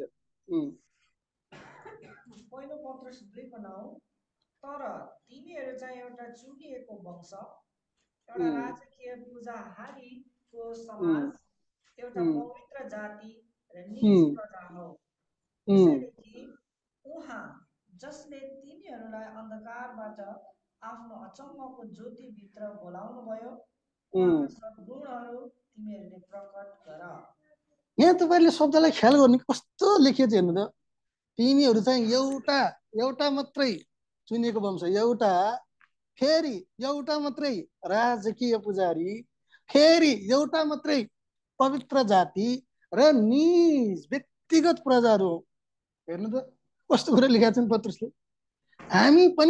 हामीलाई पनि परमेश्वरले येशू ख्रीष्टद्वारा चाहिँ त्यो इनाम राखिदिनु भएको छ। त्यो इनामलाई हामी अहिले विश्वासको आँखाले देख्छौँ के। त्यस कारणले नै त्यस दौरानमा नै हामीले हाम्रो शरीरहरू चाहिँ पावलले रोमी 12:1 लेखेको जस्तै जिउँदो बलिदानको रूपमा चढाउँछौँ। अनि यो चाहिँ हाम्रो समुचित सेवा हो भनी ठान्छौँ, मान्छौँ, बुझ्छौँ, विश्वास गर्छौँ। बुझ्नुभयो? रोमी 12:1 उल्था बुझ्नुभयो तपाईँहरूले? एकदमै इम्पोर्टेन्ट छ है यो। तपाईँहरूले बुझ्नुभयो? किन, के कारणले चाहिँ परमेश्वरको कृपा रहेछ, किन आज्ञा नगरिकन उनले बिन्ती गरिरहेछन्, किन चाहिँ जिउँदो बलिदान फेरि यो मनपर्ने, परमेश्वरलाई मनपर्ने, अनि यो किन समुचित सेवा हो। यति कुराहरू बुझ्नुभयो? अब यति कुरा बुझिसकेपछि नि अब पावलको लेखन शैली हेर्नु है। अब उनले त्यसपछि लेख्छन् 2 पदमा, अनि यस संसारसित एकनासे नहो, लेख्दै लेख्दै लेख्दै लेख्दै उनले 8 पदमा यो कुराको टुङ्गो लगाउँछन्। त्यसपछि हेर्नु है, त्यसपछि 9 पद सुरु भएपछि अर्को एउटा उपखण्ड सुरु हुन्छ के। 9 पदमा अर्को एउटा उपखण्ड सुरु हुन्छ। त्यसको टाइटल चाहिँ पढिदिनु त। त्यहाँ टाइटल के छ? टाइटल ख्रिस्टीय आचार व्यवहार। अब हेर्नु है, अब यो बलिदानको कुराहरू चाहिँ उसले टुङ्गो लगाए। अब यहाँ अर्को उपखण्डमा 9 पददेखि चाहिँ क्रिस्चियन आचार व्यवहारमा उनले पहिलो कुरा के जोडेको थियो? पहिलो शब्द हेर्नुहुन्छ, प्रेम। के प्रेम, अरू कुरा होइन। मिठो बोल, अरूलाई आदर गर, त्यो पछि पछि आउँछ। सुरुमा चाहिँ के लेखेका छन्? प्रेम निष्कपट होस्। परमेश्वरले हामीमा चाहनु भएको पनि सबैभन्दा महत्त्वपूर्ण गुण नि प्रेम नै हो। प्रेम निष्कपट होस्, खराब कुरालाई घृणा गर। अनि जोड्दै जोड्दै जोड्दै अनि बल्ल उनले 17 पदमा चाहिँ कुरा लेख्छन्। 17 पद पढ्दिनु छ अब। 17 पद, खराबको बदलामा कसैलाई खराब नगर। सबै मानिसहरूको दृष्टिमा भला देखिने कुराहरूको पहिलेदेखि चिन्ता गर। हेर्नु यहाँ, अब आज हाम्रो मुख्य विषय भनेको चाहिँ सबै मानिसहरूको दृष्टिमा भला देखिने कुराहरूको पहिल्यैदेखि चिन्ता गर। यो पाठको टाइटल पनि हेर्ने हो भने नि, सन्ड्री अर्थली अब्लिगेसन, अथवा नयाँ सृष्टिको। हामी नयाँ सृष्टि त हौँ नै, नयाँ सृष्टि हुँदा हुँदै पनि के हामी पृथ्वीमै छौँ, पार्थिव हौँ के अझै पनि। अनि हाम्रो अर्थली अथवा चाहिँ पार्थिव विभिन्न दायित्वहरू छन्। यो कुरा त अरू प्रेरितहरूले पनि लेखेका छन्। यसो ख्रिस्टले आफैले भन्नुभएको छ, उहाँलाई थाहा थियो। यूहन्ना 16:33 पढ्नु त। यूहन्ना 16:33।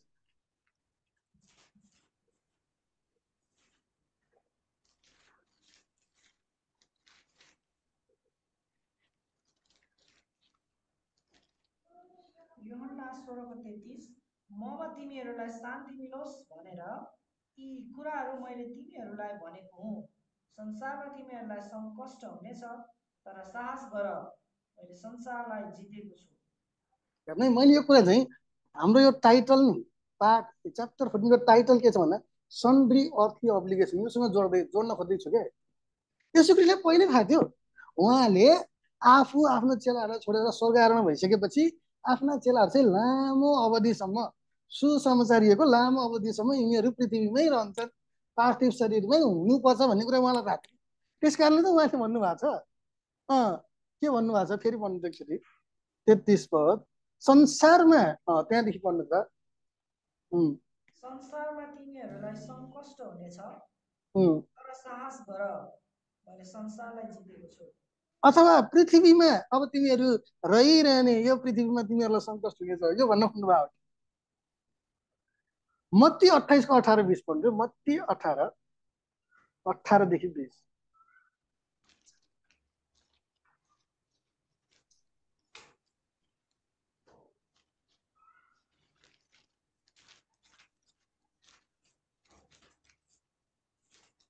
मत्ती 28:18-20 पद। अनि तिनीहरू कहाँ आएर यसो तिनीहरूसँग यसो भन्दै बोल्नुभयो, स्वर्ग र पृथ्वीमा सारा अधिकार मलाई दिइएको छ।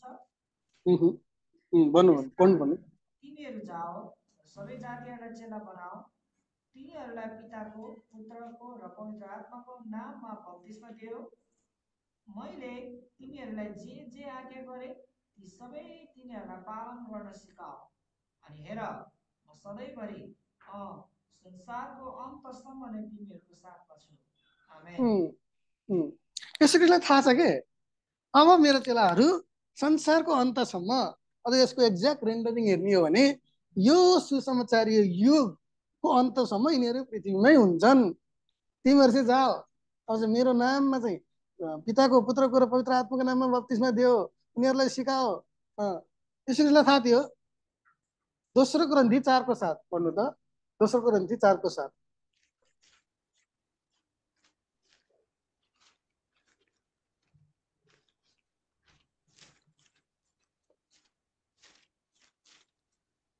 दोस्रो कोरिन्थी 4:7, तर सामर्थ्यको उत्तमता चाहिँ हामीबाटको होइन, तर परमेश्वरबाटकै होस् भनेर हामीसित यो धन माटाका भाँडाहरूमा छ। यहाँ चाहिँ अलि प्रपर रेन्डरिङ ट्रान्सलेसन छैन।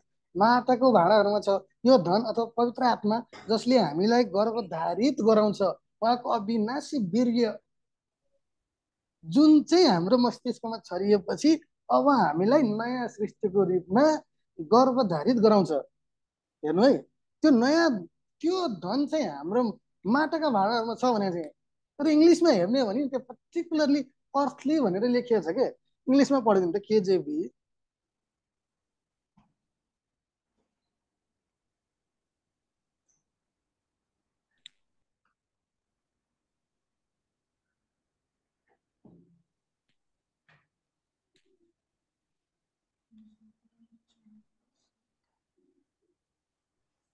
But we have this treasure in earthen vessels, that the excellency of the power may be of God and not of us. earthen vessels, not spiritual vessels, not heavenly vessels के, earthen vessels। हामी यस पृथ्वीमै छौँ, यस पृथ्वीमा रहँदै गर्दाखेरि हामी यस संसारका मानिसहरूसँग, हाम्रो इष्टमित्र, नातेदार, विश्वासका घरना होइन मण्डली सबैसँग सम्पर्कमा आउँछौँ। अनि हाम्रो उहाँहरूप्रति दायित्व छ। त्यही दायित्वहरूलाई उल्लेख गर्ने क्रममा पास्टर रसेलले चाहिँ पावलले लेखेको एउटा अध्यायलाई कोट गर्नुहुन्छ। त्यो कोट चाहिँ रोमी 12:17 हो। यो रोमी 12 अध्यायमा हेर्ने हो भने नि उनले धेरै कुराहरू लेखेका छन् क्या पावलले। विशेष गरी हाम्रो यो संसार र चाहिँ इष्टमित्र, संसारका नातेदार प्रति धेरै जिम्मेवारी छ भनेको कुराहरू चाहिँ लेखेका छन् कि उनले। जस्तै एकछिन है, रोमी 12:18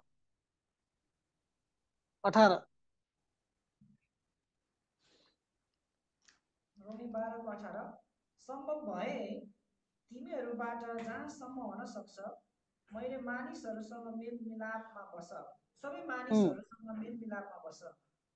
सबै मानिसहरूसँग हेर्नु त यहाँ हाम्रो चाहिँ सबै मानिसहरूसँग चाहिँ के जिम्मेवारी छ। यो समग्र रोमी 12 अध्याय नि यो सन्ड्री अर्थली अब्लिगेसन अथवा हामी नयाँ सृष्टिहरूको पार्थिव विभिन्न दायित्वहरूको केही पाटो चाहिँ यहाँ लेखियो कि रोमी 12:17 चाहिँ त्यो एउटा पाटो। रोमी 12:17 भन्छ सबै मानिसहरूको दृष्टिमा भला देखिने कुराहरूको पहिल्यैदेखि चिन्ता गर। अब यो पदले भन्नु खोजेको कुरा के हो त? यो फर्स्ट प्याराग्राफ चाहिँ एकदमै सर्ट पढिदिनु त।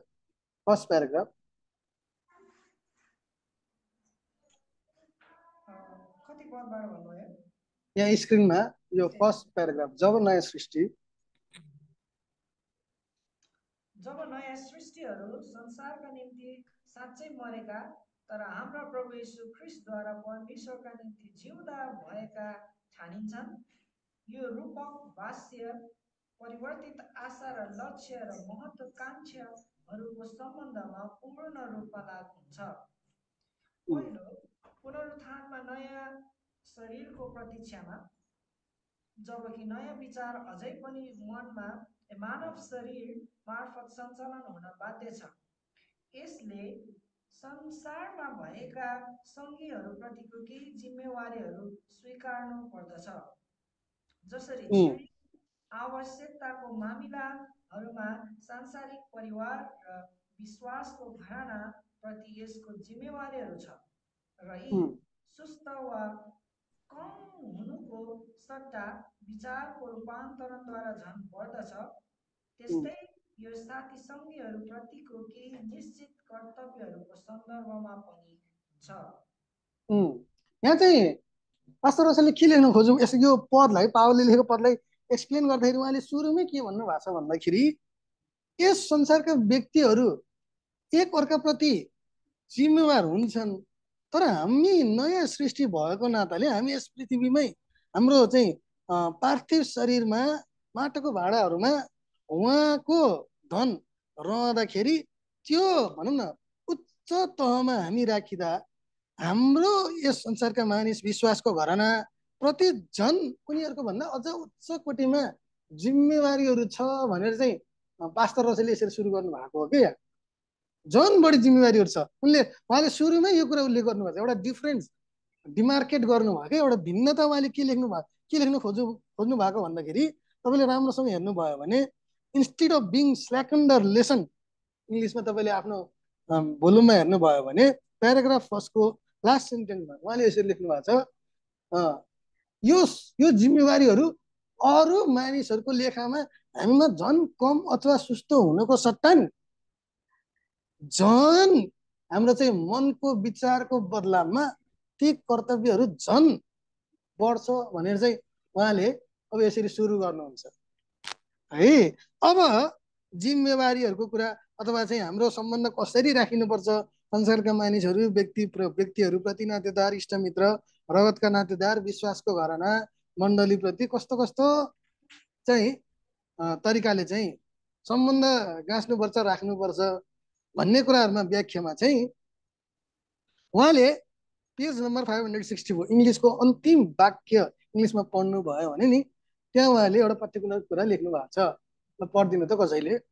पेज नम्बर 564 इङ्ग्लिसमा last sentence first प्याराग्राफको last sentence.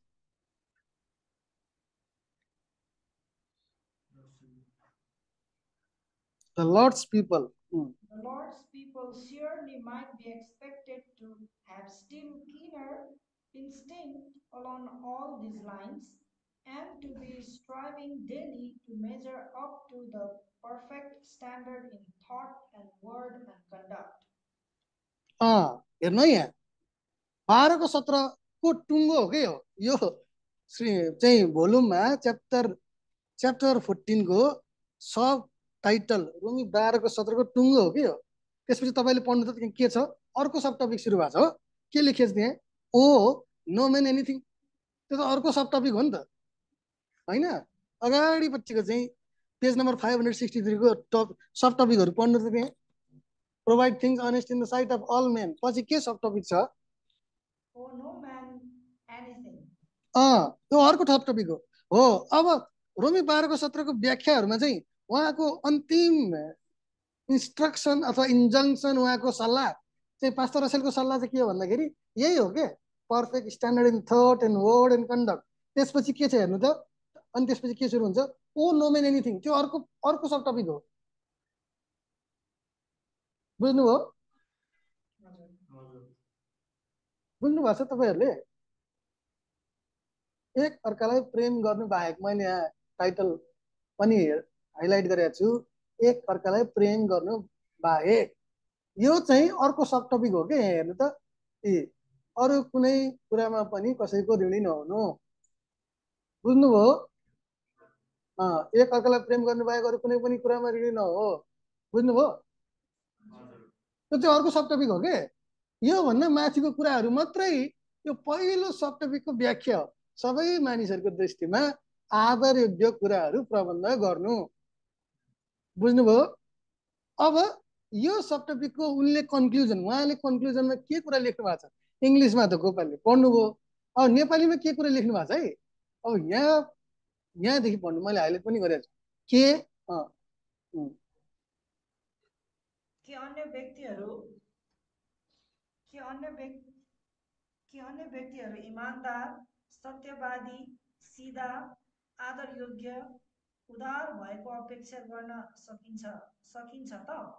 एकछिन है यही एकछिन हामी स्वभावैले के अरू हामी विश्वासको घरनाहरू बाहेक हाम्रो छिमेकी इष्टमित्र अन्य जाति रगतको नातेदार जोसुकैलाई पनि हामी प्रति अथवा अरू मानव जातिहरूप्रति नै इमानदार सत्यवादी सिधा आदर योग्य उदार दयालु कृपालु प्रेमिलो मायालु भएको हामी अपेक्षा गर्दैनौँ।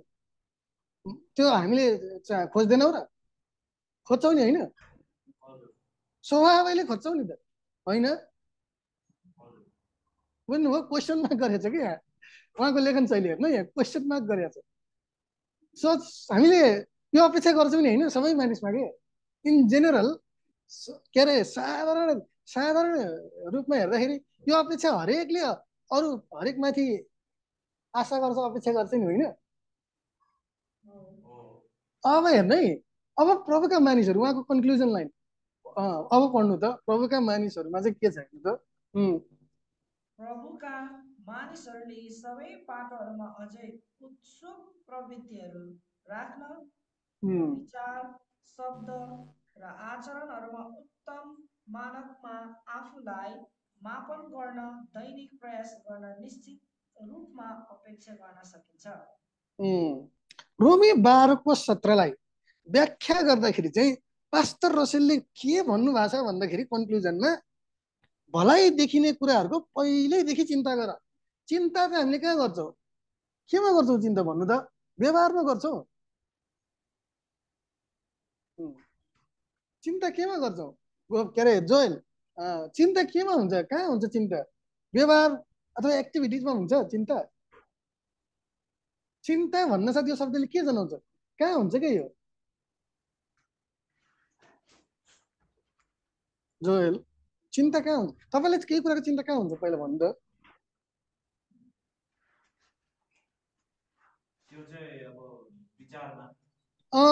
विचारमा हुन्छ नि त, सोचमा हुन्छ नि त चिन्ता, होइन ब्रदर अमर? मानिसलाई चिन्ता पहिला दिमागमा हुन्छ के, सोचमा हुन्छ के, विचारमा हुन्छ? बुझ्नु भएन? बुझ्नु हुँदैछ?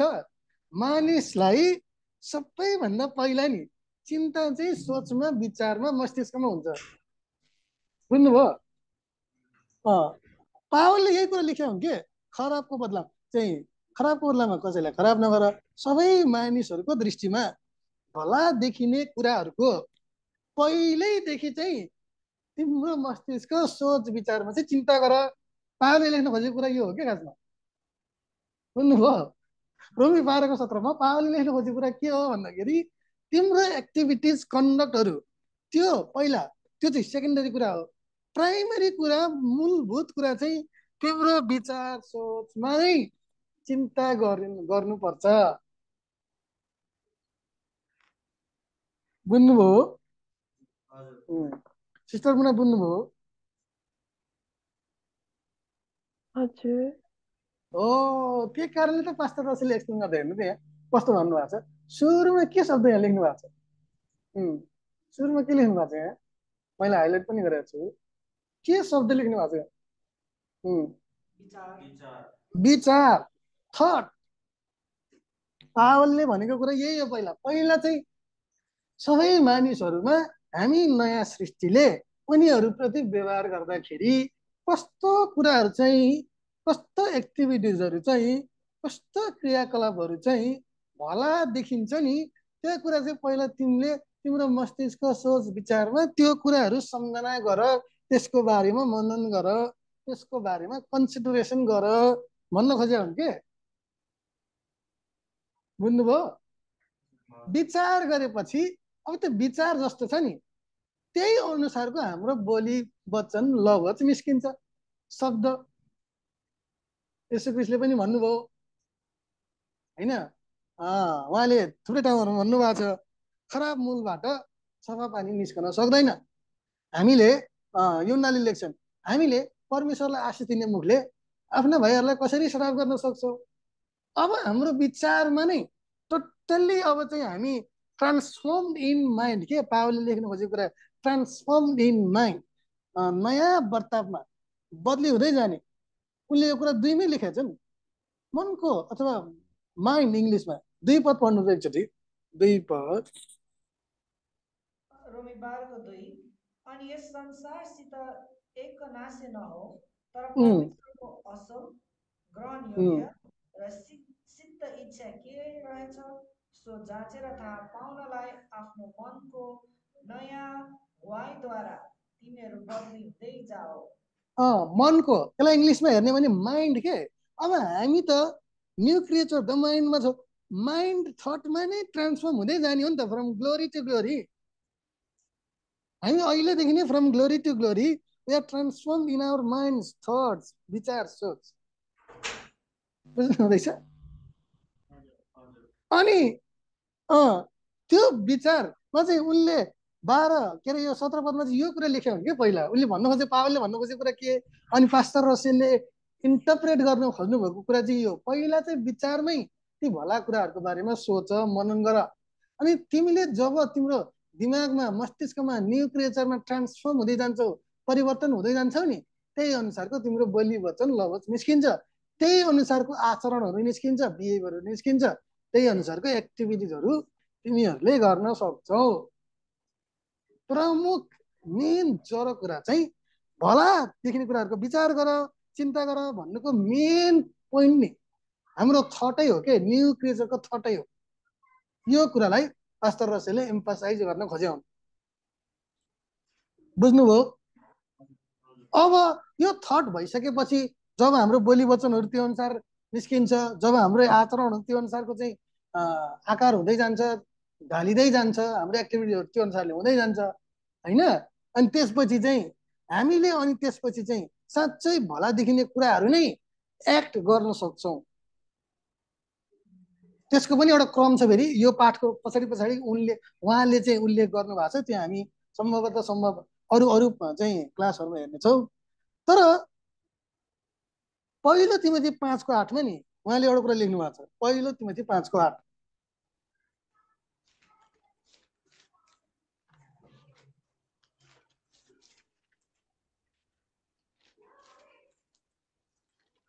पहिलो तिमोथी 5:8 तर यदि कसैले आफ्नाहरूका निम्ति र विशेष गरी आफ्नो परिवारका निम्ति प्रबन्ध गर्दैन भने उसले विश्वासलाई इन्कार गरेको छ र ऊ अविश्वासी भन्दा पनि खराब हो। यो कुरा हामीले झट्टै पढ्दाखेरि नि हाम्रो दिमागमा, म अनुमान गर्छु हामी सबैको दिमागमा एउटै कुरा आउँछ के, क्रिस्चियन जगतमा एउटै कुरा आउँछ के। त्यो कुरा के होला? जोएलले यसो मुखकार गर्दैन त के भन्नु खोज्यो? पहिलो तिमोथी 5:8 तर यदि कसैले आफ्नाहरूका निम्ति विशेष गरी आफ्नो परिवारको निम्ति प्रबन्ध गर्दैन भने यो प्रबन्ध के को बारेमा लेख्नु खोज्यो होला तिमोथीलाई पावलले? जोएल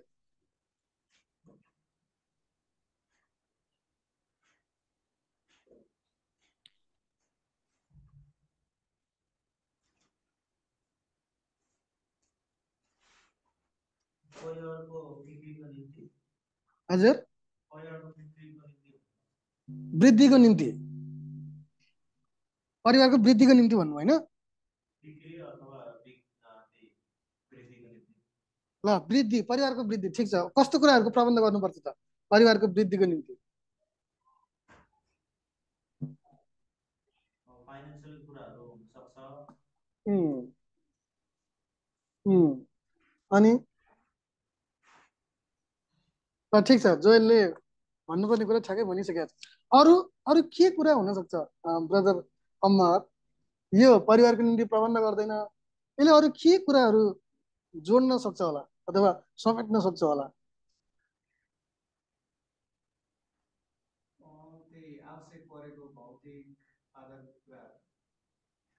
भौतिक कुराहरू, जस्तै भौतिक कुराहरूलाई अलि अझै विशेष रूपमा भन्नु पर्यो भने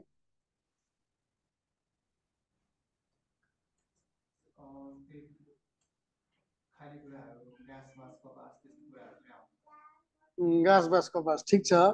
यता सिस्टर रोमी अरू के कुराहरू समेट्न सक्छ यसले?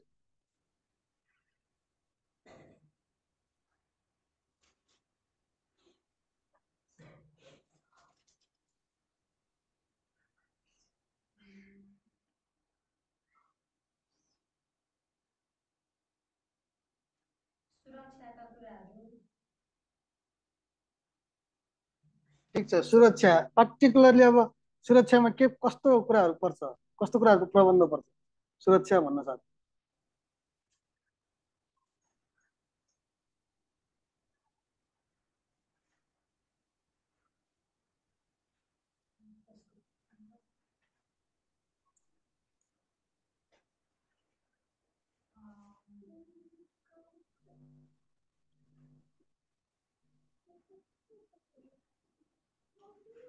अब सुरक्षाको कुराहरू त अब प्राकृतिक प्रकोपहरूको ल मानौ प्राकृतिक प्रकोप भर्खरै काठमाडौँमा चाहिँ ठुलो जल चाहिँ बाढी पहिरो आयो। त्यो परिवेशमा यो वचनले भने जस्तो, पहिलो तिमोथीले भने जस्तो हामीले कस्तो कुराहरू सुरक्षाको लेखामा प्रबन्ध गर्नुपर्छ त?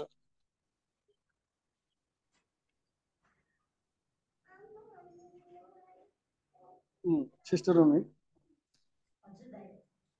सुरक्षाको लेखी मानव बाढी पहिरो आयो काठमाडौँमा, अनि हामीले परिवारको निम्ति चाहिँ सुरक्षाको लेखामा कस्तो कुराहरूको प्रबन्ध गर्नुपर्छ? पर्टिकुलरली कुराहरू के प्रबन्ध अनुसार कुरा थोकहरू कस्तो कुराहरूको त?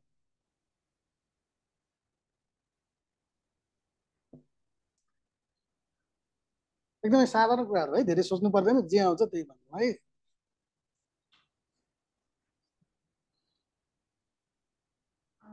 कस्तो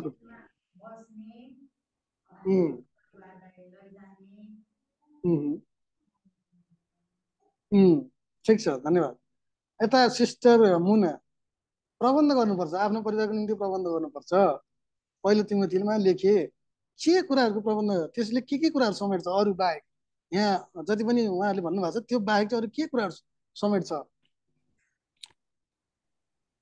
त्यही परिवारलाई प्रेम पनि दिनु पर्यो अनि वास्ता फिक्री गर्नु पर्यो। वास्ता फिक्री, ओके, धन्यवाद। यता ब्रदर गोपाल, बेसिक निड्सहरूको कुरा नै हो, एजुकेसन, शिक्षा, स्वास्थ्य। यो चाहिँ तपाईँहरूले भन्नुभएको कुरा एकदम जायज हो। यो चाहिँ समग्र मानव जाति, मानव साथी सङ्गीको निम्ति लागु हुन्छ, हाम्रो परिवारको निम्ति पनि लागु हुन्छ। तर पत्रहरूमा नि विशेषतः परिवार भन्नसाथ, हाम्रो परिवार भन्नसाथ हाम्रो मस्तिष्कमा के आउनुपर्छ भन्दा पहिला चाहिँ विश्वासको घरना हो कि अब हाम्रो परिवार छुट्टै छ। तपाईँले यसरी बुझ्नु है, हाम्रो परिवार अब छुट्टै छ कि विश्वासको घरना, टर्मिनोलोजी नै हो विश्वासको घरना। विश्वासको घरनाको निम्ति नि भौतिक कुराहरू त आवश्यक हुन्छ नै, त्यो बाहेक चाहिँ विशेष गरी चाहिँ भला देखिने कुराहरूले थप आत्मिक वृद्धि, आत्मिक कुराहरूमा चासो, आत्मिक कुराहरूमा अरूको बोझ बोक्नु, अरूको चाहिँ दौरानमा भोगिरहनु भएका लिटल फ्लकले अरू चाहिँ त्यो साँघुरो बाटोमा पछि भोगिरहनु भएका जुन एक्सपिरियन्सहरूलाई त्यसलाई एम्फथाइज गर्नु पनि कुराहरू समेट्छ के। एम्फथाइज भनेको उहाँहरूको अवस्थालाई हामीमा जस्तै हामी नै त्यो अवस्थामा परे जसरी नै एम्पथाइज एम्पथी, सिम्पेथी र एम्पथीमा फरक छ, त्यो एम्पथाइज गर्नु हो के हो। तपाईँहरूले भन्नुभएको कुरा पनि हो, त्यो कुरा याकुबले पनि लेखेका छन्। मैले तपाईँहरूलाई बुझाउन खोजेको कुरा के भन्दाखेरि जोएलले भने जस्तो चाहिँ फाइनेन्सियल कुराहरूले मात्रै भला देखिँदैन के, त्यो कुराहरू पनि पर्छ नपर्ने होइन, तर त्यो कुरा चाहिँ प्रायोरिटीमा राखिनु चाहिँ आवश्यक ठहरिँदैन है। त्यो कुराले तपाईँहरूलाई हामीलाई प्रेसराइज गर्ने होइन के एज अ न्यू क्रिएचर। याकुबले त कस्तो कुरा लेखेको छ हेर्नु त, याकुब 2:16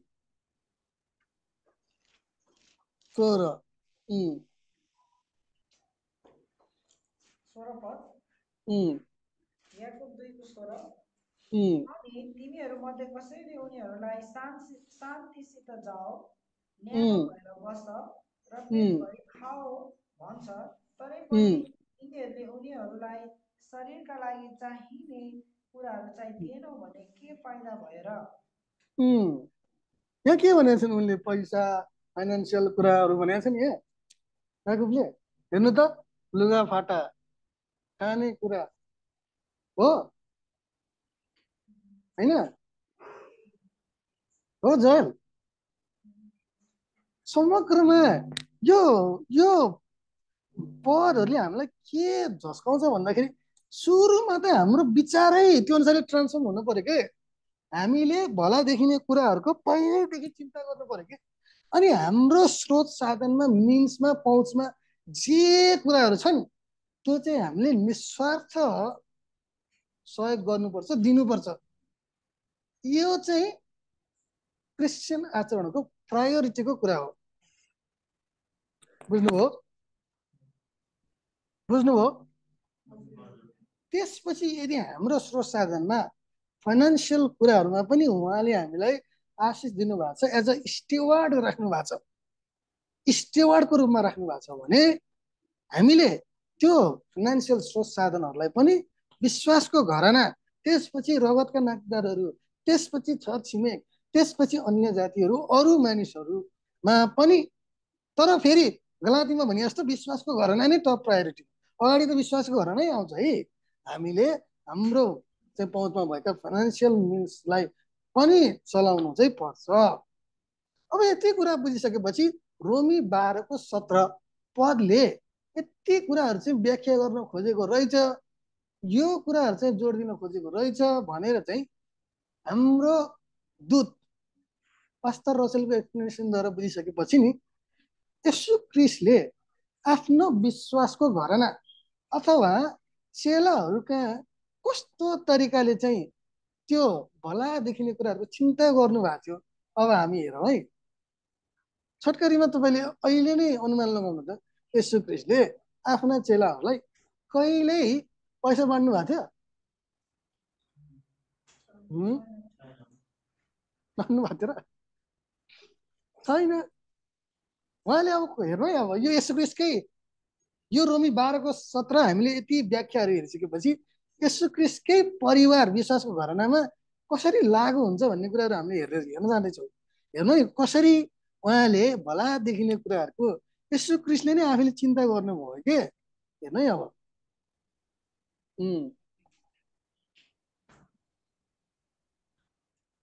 उहाँले थुप्रै ठाउँहरूमा भन्नुभएको छ, थुप्रै ठाउँहरूमा चाहिँ बाइबलको थुप्रै ठाउँहरूमा उहाँले मानिस जातिहरूलाई उहाँको परिवारको हो भन्ने कुराहरू भन्नुभएको छ क्या। मत्ती 12को 46देखि 50 पद पढ्दिनु त।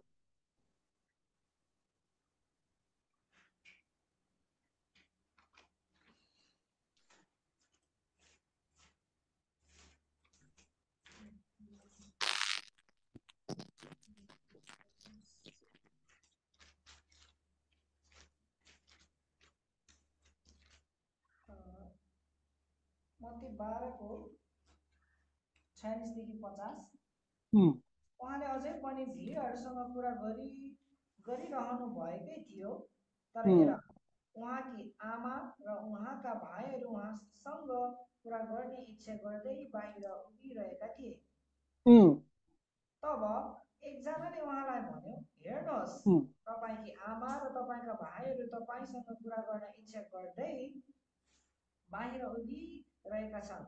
तर उहाँले जवाफ दिँदै उहाँसँग बोल्नेलाई भन्नुभयो, आमा को हुन् र मेरा भाइहरू को हुन्? अनि उहाँले आफ्नो हात आफ्ना चेलाहरूतिर फैलाएर भन्नुभयो, हेर मेरी आमा र मेरा भाइहरू।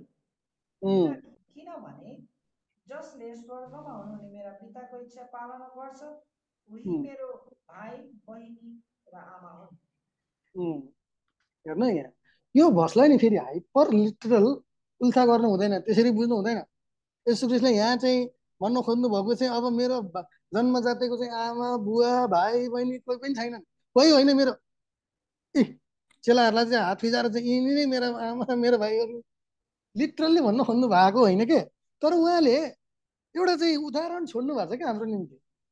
हेर्नु त, उहाँले 50 पदमा अन्तिममा भन्नुभएको छ नि, किनभने जसले स्वर्गमा हुनुहुने मेरो पिताको इच्छा पालन गर्छ उही मेरो भाइ बहिनी आमा हुन्। यो भाइ बहिनी आमा यो समग्रमा यसले के भन्नु खोजेको भन्दा हाउस होल्ड अफ फेथ के, विश्वासको घरनालाई जनाउन खोज्दैछ के। बुझ्नु हुँदैछ?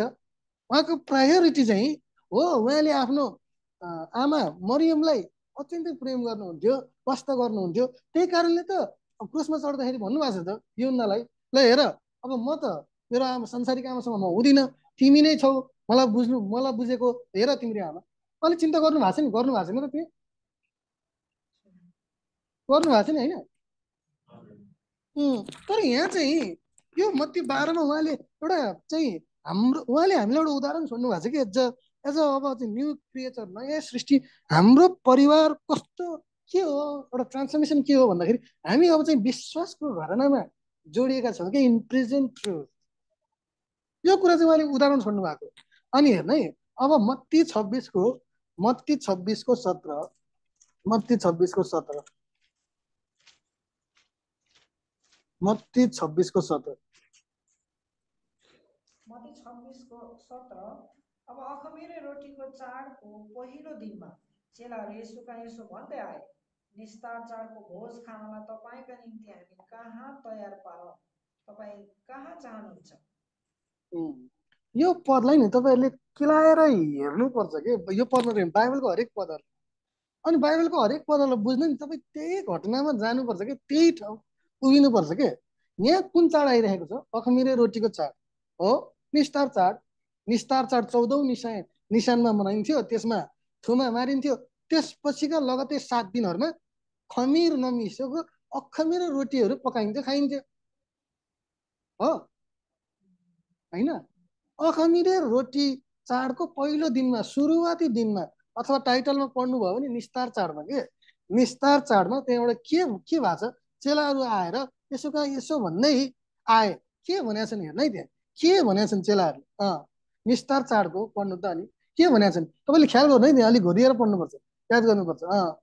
निस्तार चाडको भोज खानलाई तपाईका निम्ति हामी कहाँ तयार पारौँ? तपाईँका निम्ति, तपाईँका निम्ति। चेलाहरूले के भन्नु खोज्यो भने तपाईँका निम्ति। त्यहाँ अलिक डिस्क्रिमिनेट भएन र? यसो क्रिस्ट आफ्नो परिवारै आमा दाजुभाइ नहुनु भएर त्यो बेला यहुदीहरूले अब्राहम के अरे पुरानो करारको चाहिँ अब्राहमलाई दिएको चाहिँ मोसालाई दिएको निस्तारको विधि विधान मान्दै आएका, पुरा लामो समयसम्म मान्दै आएका यसो क्रिस्ट आफै जन्मजाति चाहिँ यहुदा कुलको हुनुहुन्थ्यो। उहाँको आफ्नो आमा दाजुभाइ दाजुभाइहरू थिए। अनि उहाँले निस्तार चाड आफ्नो परिवारसँग मनाउन सक्नुहुन्थेन र? सक्नुहुन्थ्यो त। त्यो बेलामा यसो क्रिस्टको यो चाहिँ निस्तार चाड, यो अन्तिम आफ्नो चेलाहरूसँग अन्तिम निस्तार चाड मनाइरहेदाखेरि अरू यहुदी परिवारहरूले आफ्नो परिवारसँग निस्तार चाड मनाएका थिए के? यसो क्रिस्टले आफ्नो चेला आफ्ना जन्मजातिको परिवारसँग चाहिँ निस्तार चाड मनाउन सक्नुहुन्थ्यो नि त, सक्नुहुन्थेन र? चेलाहरूले पनि आफ्नो परिवारसँग चाहिँ निस्तार चाड मनाउन सक्थे नि, सक्थेनन् र? सक्थे होइन?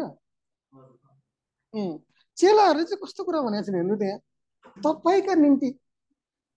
यो कुरा बुझेका थिएनन् कि चेलाहरूले त्यो समयमा। हामीले यो शब्दहरू पढ्दै गर्दा नि चेलाहरूले विश्वासको घरना, अनि अघि हामीले पढेको मत्ती 12 को चाहिँ यसो क्रिस्टले यिनीहरू नि मेरा भाइ आमा चाहिँ बहिनीहरू हुन्, त्यो वचनले के भन्नु खोजेको कुराहरू, त्यो वचनको अर्थलाई बुझेका थिएनन् के चेलाहरूले? नबुझेका थिए भने हामी अनुमान लगाउन सक्छौँ। त्यसै कारण यहाँ भनेको छ तपाईँका निम्ति। उहाँले एक्लै मनाउने हो र निस्तार चाड?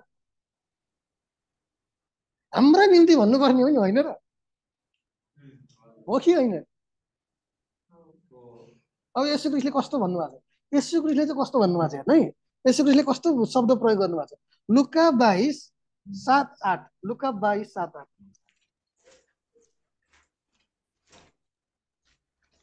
लुका 22:7-8। त्यो बिस्तारै पढ्नु, अनि तपाईँले त्यो बाइबलमा हेर्नु त्यो शब्दहरू कस्तो प्रयोग भएको छ। लुका 22:7-8 तब अखमिरे रोटीको दिन आयो, जुन समयमा निस्तारको पाठक बलिदान गरिनु पर्थ्यो। अनि उहाँले पत्रुस र यूहन्नालाई सो भनेर पठाउनु भयो, जाऊ र हाम्रा निम्ति निस्तार भोज तयार पार र हामी यहाँ के कस्तो के भन्नुभएको छ? तिम्रो निम्ति भन्नुभएको छ चेलाहरूले जस्तै? छैन, हाम्रा निम्ति। तपाईँको निम्ति, तिम्रो निम्ति भन्नुभएको छ? तिमीहरू खा भन्नुभएको छ? हाम्रा निम्ति उहाँको चाहिँ भला देखिने कुराहरूको उहाँले अब चिन्ता गर। यो एउटा उदाहरण हो के, निस्तार चाड यहुदीहरू जन्मजातिका यहुदीहरूले मनाउनु पर्छ होइन? यसो क्रिस्टले पनि आफ्नो परिवारसँग मनाउन सक्नुहुन्थ्यो, चेलाहरूले पनि आफ्नो परिवारसँग मनाउन सक्थे। तर उहाँले अब चाहिँ विश्वासको घरनालाई यो कुरा सिकाउन खोज्दै हुनुहुन्छ कि अब तिमीहरू आफ्ना यसो क्रिस्टले भन्नुभएको छ त, जसले मलाई भन्दा मेरो त्यो आफ्नो चाहिँ बुवा आमा श्रीमती जग्गा जमिन यिनीहरूलाई प्रेम गर्छ तिनीहरू मेरो चेला हुन सक्दैनन्, पहिल्यैदेखि भन्नुभएको छ त। निस्तार चाडको बेलामा चाहिँ उहाँले अब एउटा इक्जाम्पल छोड्नु भएको छ के, हाउस होल्ड अफ फेथ भने के हो त, विश्वासको घरना भने के हो त, अनि विश्वासको घरनाको मूलले परिवारको मूल्य कस्तो कुराको भला देखिने कुराहरूको चिन्ता गर्दछ त, त्यसको उदाहरण हो कि यो। अनि उहाँले भन्नुहुन्छ हाम्रा निम्ति, उहाँले त फरक कुरा भन्नुभएको छ नि, होइन र? हाम्रा निम्ति होइन हो कि होइन? हाम्रा निम्ति यो शब्दहरू ख्याल गर्नु है, हाम्रा निम्ति। अझै यसलाई उहाँको आफ्नो विश्वासको घरनाप्रति भला देखिने कुराहरूको कति चिन्ता गर्नुभएको थियो, उहाँलाई आफ्नो विश्वासको घरनाहरूप्रति कति चासो थियो भन्ने कुरा नि अझै युहन्नाले बढी लेखेको छ। युहन्ना 13 को 1 पद पढ्नु त पहिला।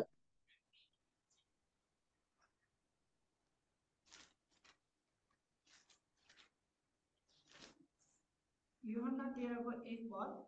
अब निस्तार चाडको अघि यीशुले यस संसारबाट पिता कहाँ जाने आफ्नो घडी आइपुगेको जानेर संसारमा भएका आफ्नाहरूलाई प्रेम गरेर तिनीहरूलाई अन्तसम्म प्रेम गर्नुभयो। हेर्नु त, आफ्नो अन्तिम समय अब चाहिँ यो संसारबाट चाहिँ पिता कहाँ आफ्नो जाने आफ्नो घडी आइपुगेको जानेर उहाँले अब थाहा पाउन सुरु गर्नुभयो। अब उहाँले आफ्नो अन्तिमको समयहरू चाहिँ आउन लाग्यो है भनेर थाहा पाउन सुरु गर्नुभयो। अनि आफ्नाहरूलाई चाहिँ कहिलेसम्म त? अन्तसम्म प्रेम गर्नुभयो क्या। 4 पद पढ्नु त, 4 पद। यीशु भोजनबाट उठ्नुभयो अनि आफ्ना लुगा एकातिर राखेर उहाँले तौलिया लिनुभयो र आफ्नो कम्मरमा बाँध्नुभयो। अनि के गर्नु भएको त? 5 पद। त्यसपछि उहाँले चुटुवामा पानी हाल्नुभयो अनि चेलाहरूका पाउहरू धुन र जुन तौलिया उहाँको कम्मरमा बाँधिएको थियो त्यसैले पुछ्न थाल्नुभयो। हेर्नु त यहाँ भला देखिने कुराहरूको यसरी कसरी चिन्ता गर्नु भएको छ के होइन विश्वासको घरनाप्रति। बुझ्नु हुँदैछ? उहाँले अन्तिम समयहरूमा आफ्नो चेलाहरूको पाउ समेत धुनु भएको छ। आफ्नो विश्वासको घरानाहरूप्रति जतिसुकै नगण्य न्यून चिजहरू पनि गर्न पछाडि पर्नु भएन के।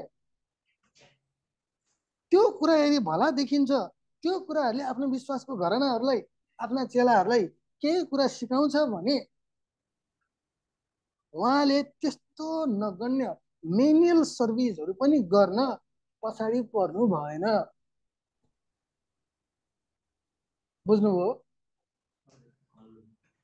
भला देखिने कुराहरूको पहिलेदेखि चिन्ता गर। रोमी 12 को 17ले भनेका कुराहरू खासमा त्यसको ठेट अर्थ अथवा चाहिँ अर्थाव चाहिँ यो हो। अनि यसो क्रिस्टको जीवनमा पनि हामीले देख्न सक्छौँ परमेश्वरले आजको वचन तोडाइमा उहाँले आशिष थपिदिनु भएको छ। अन्तिममा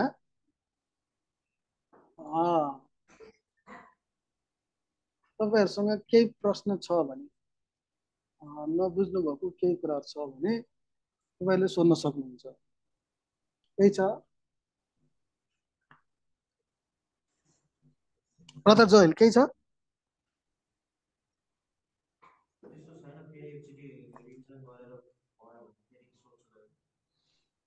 ओके, यता ब्रदर अमर केही छ?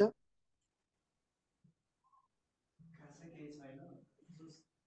मैले चाहिँ नर्मली यो पढ्दाखेरि चाहिँ त्यस्तो समय दिएको थिएन यो शब्दलाई के। हजुर 12 को शब्दलाई हजुर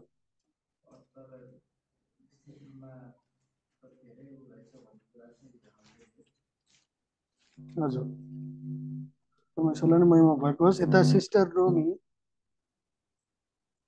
आज चाहिँ मेरो अलिक कन्सन्ट्रेसन छैन, सन्चो छैन अनि अलिक राम्रोसँग ध्यान दिन सकिरहेको छैन। ओके ओके यता सिस्टर मुना त्यस्तो त केही पनि छैन। यता ब्रदर गोपाल केही छ नबुझ्नु भएको? रोमी 12 को 1 मा भन्नुभएको त्यो समुचित सेवाको चाहिँ एकचोटि फेरि बताइदिनुहोस् राजा। 4 भन्नुभयो यसकारण बिन्ती जिउँदो बलिदान अनि अन्तिममा समुचित सेवाको कुरा भन्नुभएको थियो नि एक्सप्लेनेसन। त्यो चाहिँ एकचोटि फेरि एकचोटि बताइदिनुहोस् न। ल एकदम साधारण हिसाबले म तपाईँहरूलाई बुझाउँछु है। परमेश्वर पवित्र पवित्र पवित्र हुनुहुन्छ। उहाँको न्याय एकदम एक्ज्याक्ट छ के। उहाँको न्याय पुरा गर्ने हो भने सिनाइटिक ल अनुसार दाँतको बदला दाँत, आँखाको बदला आँखा, यति एक्ज्याक्ट सेन्समा उहाँको जस्टिस छ। अब हामीले उहाँलाई चढाउन सक्ने चाहिँ के होला गोपाल बोल तपाईँ आफै विचार गर्नु हामीले त्यस्तो पवित्र परमेश्वरलाई जसले आफ्नो न्यायको सेटिस्फ्याक्सनको निम्ति आफ्नो पुत्रलाई मानव शरीरमा त्यसरी क्रुसमा चाहिँ मर्नुपर्ने समेत उहाँको न्यायलाई पुरा गर्न हो नि त खासमा उहाँ त्यसरी मर्नुपर्ने आफ्नै छोरालाई उहाँ तपाईँ विचार गर्नु न आदमको लेखी चाहिँ आदमलाई जब उहाँले भन्नुभयो उत्पत्ति 2को 17 पदमा जुन दिन तिमीले खान्छौ त्यही दिन तिमी मर्नेछौ होइन आदम त त्यसपछि 930 वर्ष बाँचे अनि त्यसपछि मर्यो 1000 वर्षसम्म त्यसपछि लामो समय कोही बाँचेन मान्छेहरू झन् उमेर घट्दै गएको छ आयु घट्दै गएको छ अहिले मान्छे धेरै बढी बाँच्यो भने 60-70 वर्ष बाँच्छ मरिरहेछ क्या मान्छे मर्दै मरिरहेछ डाइङ दोसल डाइ मर्दै मान्छे मरिरहेछ होइन उहाँको त्यो घोषणा उहाँको आदमलाई दिनुभएको मानव जातिको प्रतिनिधिको रूपमा आदमलाई दिनुभएको त्यो सेन्टेन्स उहाँको जस्टिस हो नि त त्यो जस्टिसलाई त कसैले कुनै कुराले पनि चाहिँ अहिले नकारेको छैन नि त हामी उहाँले आदमलाई भन्नुभयो जस्तै हामी मर्दै मरिरहेका छौँ नि होइन र ल अब त्यस्तो परमेश्वरलाई मन पर्ने कुरा हामीले के दिन सक्छौँ होला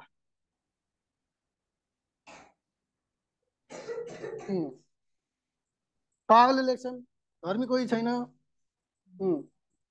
होइन धर्मी कोही छैन तपाईँहरूले यो म कुरा तपाईँलाई अहिले भन्छु पास्टर रसेलको राइटिङमा जब रेकन्ड भन्ने आउँछ नि त्यो रेकन्ड शब्दको अर्थ के धेरै प्रयोग भएको छ है धेरैभन्दा धेरै म्याक्सिमम टाइम प्रयोग हुन्छ रेकन्ड यो रेकन्ड भनेको के हो भन्दाखेरि ठानिएको हो के जस्तै मानौ रेकन्ड जस्टिफिकेसन भनेको चाहिँ हामी न्यायोचित भएको मानिएको ठानिएको उहाँको नजरमा साँच्चैकै एक्चुअल रूपमा जस्टिफाइड भएको होइन क्या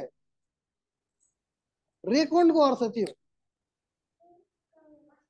बुझ्नुभयो ल हामी त रेकन्ड जस्टिफाइड भयो हो नि त विश्वासद्वारा हामी धर्मी ठहरिएका हो नि त पावलले लेखेको छ विश्वासद्वारा के एक्चुअल जस्टिफिकेसन भएकै होइन क्या हामी रेकन्ड हो क्या त्यो टेन्टेटिभ जस्टिफिकेसन विश्वासद्वारा हामी धर्मी ठहरिएका हौँ ल यति कुरा विचार गरेपछि हामीले त्यस्तो पवित्र पवित्र पवित्र जसको न्याय एकदम सठिक छ उहाँलाई के मन पर्ने के चाहिँ चढाउन सक्छौँ त्यो तहमा राख्नुहोस् क्या तपाईँले परमेश्वर पितालाई त्यो तहमा राख्नुहोस् अनि हामी त्यो तहमा बसौँ क्या अब यसो क्रिस्टलाई उहाँले भन्नुभयो नि त पावलले लेखेको छ नि त यही कुराहरू बुझेर नै पावलले लेखेका हुन् के यसो क्रिस्ट जो धनी हुनुहुन्थ्यो तिमीहरूको खातिर गरिब हुनुभयो ताकि उहाँको गरिबीमा हामी धनी हुन सकौँ अब यो कुराहरू विचार गरेर हामीले त्यस्तो पवित्र परमेश्वरलाई नि के चाहिँ चढाउन सक्छौँ उहाँलाई मन पर्ने के त भन्नु त गोपाल के चाहिँ चढाउन सक्छौँ उहाँलाई मनपर्ने कुरा त थाहा छ उहाँ आफै सिद्ध हुनुहुन्छ उहाँको हरेक काम सिद्ध छ के उहाँलाई सिद्ध कुरा मात्रै मनपर्छ त्यही कारणले त टिपिकल सेक्रिफाइसहरूमा उहाँले पार्टिकुलरली भन्नुभएको छ यस्तो भाँचिएको हात गोडा भाँचिएको चाहिँ ब्लेमिस भएको कुनै पनि थुमा कुनै पनि बहर कुनै पनि भेडा बोका कुनै पनि सेक्रिफाइस यहाँ मलाई नचढाउनु म सिद्ध छु मेरो कामहरू सिद्ध छ तिमीहरूले आफ्नो बलिदान एकदम सिद्ध ल्याउनुपर्छ अनि मात्रै म त्यो ग्रहण गर्छु आबेल र कैनमा त्यही भयो कैनले के चढायो कैनले त एउटा थुमा चढायो जसले चाहिँ यसो क्रिस्टको सेक्रिफाइसलाई टिपिफाई गर्छ कैनले के चढायो कैनले पहिल्यै श्रापित भएको जमिनबाटको उब्जनी लएर चढायो परमेश्वरलाई त्यो मन परेन नि परमेश्वरलाई मन पर्यो एकछिन है यो कुरा उत्पत्ति 4को चाहिँ 2 पददेखि पढ्नु त गोपालले नै पढ्नु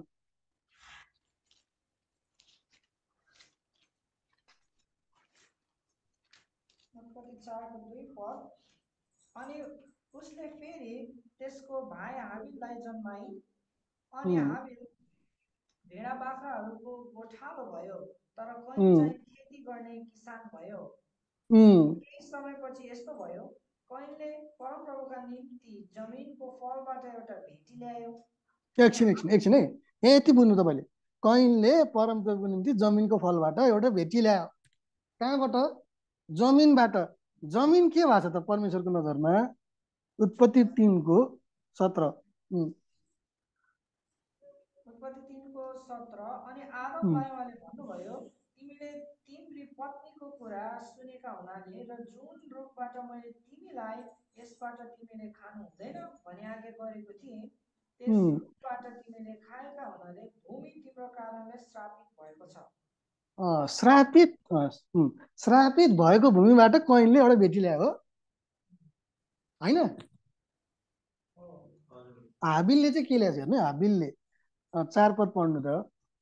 अनि हाबिल उसले पनि आफ्ना बगालका पहिलो जन्मेका पाठाहरूबाट र तिनका बोसोबाट केही ल्यायो।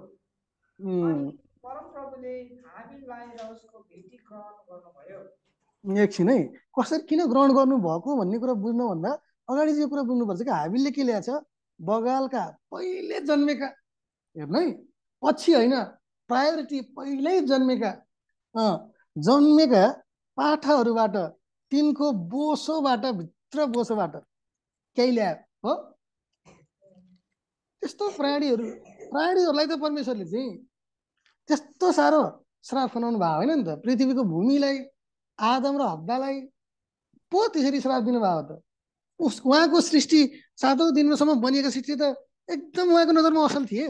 उहाँले त पहिल्यै घोषणा गर्नुभएको छ प्राणीहरूलाई, फल्दै फुल्दै पृथ्वीलाई भर्दै छ हो भन्नुभएको छैन र? एकछिन है, उत्पत्ति 1 उत्पत्ति 1को 21 पद पढ्नु त। 21 पद।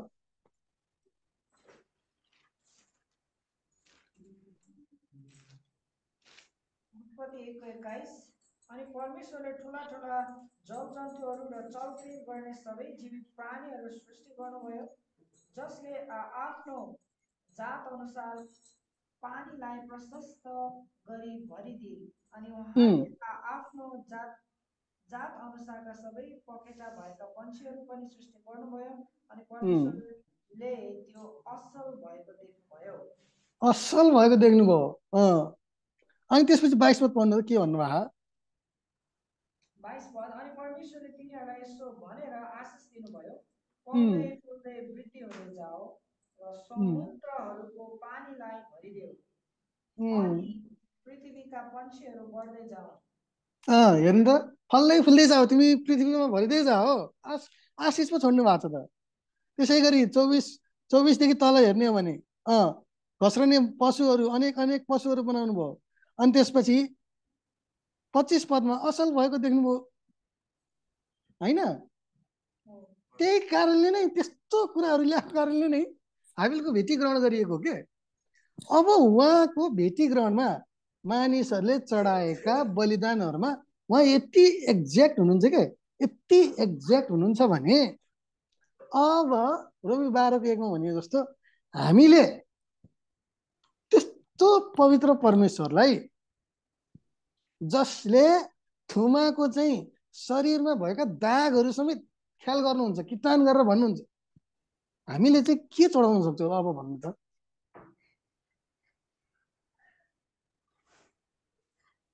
गोपाल के चढाउन सक्छौँ?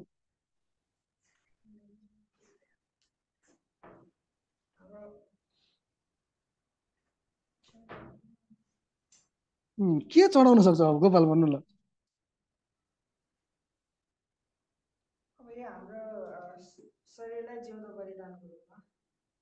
अरू केही चढाउनै सक्दैनौँ कि हाम्रो शरीर, दाउदले लेखाएको छ नि भन्न सक्दैन, हामी पापैमा आमाको गर्भबाट जन्मिएका हौँ होइन र?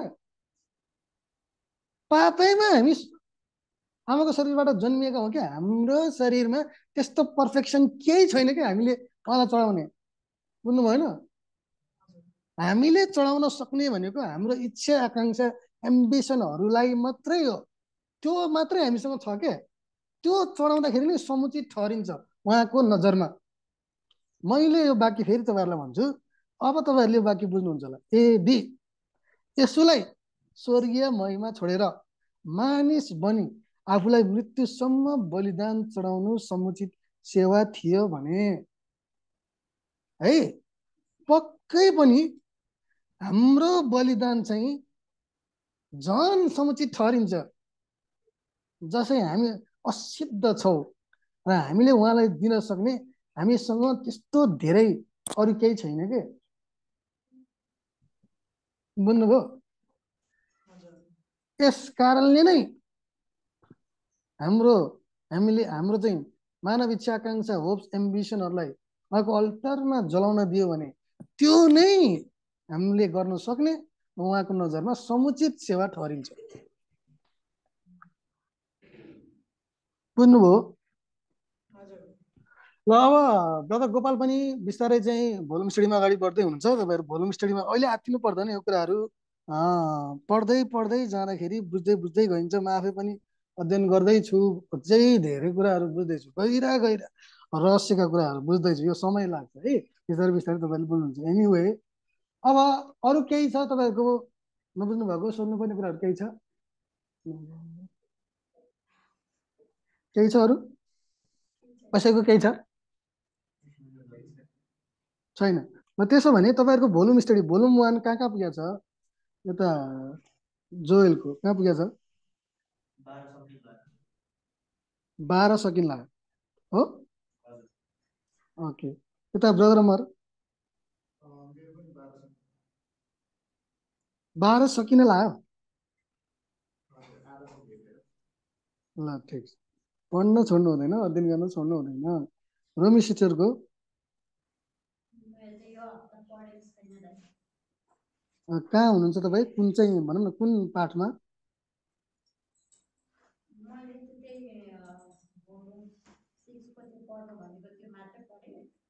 ओके, भोल्युम 1 चाहिँ कहाँ पुऱ्याउनु भएको छ?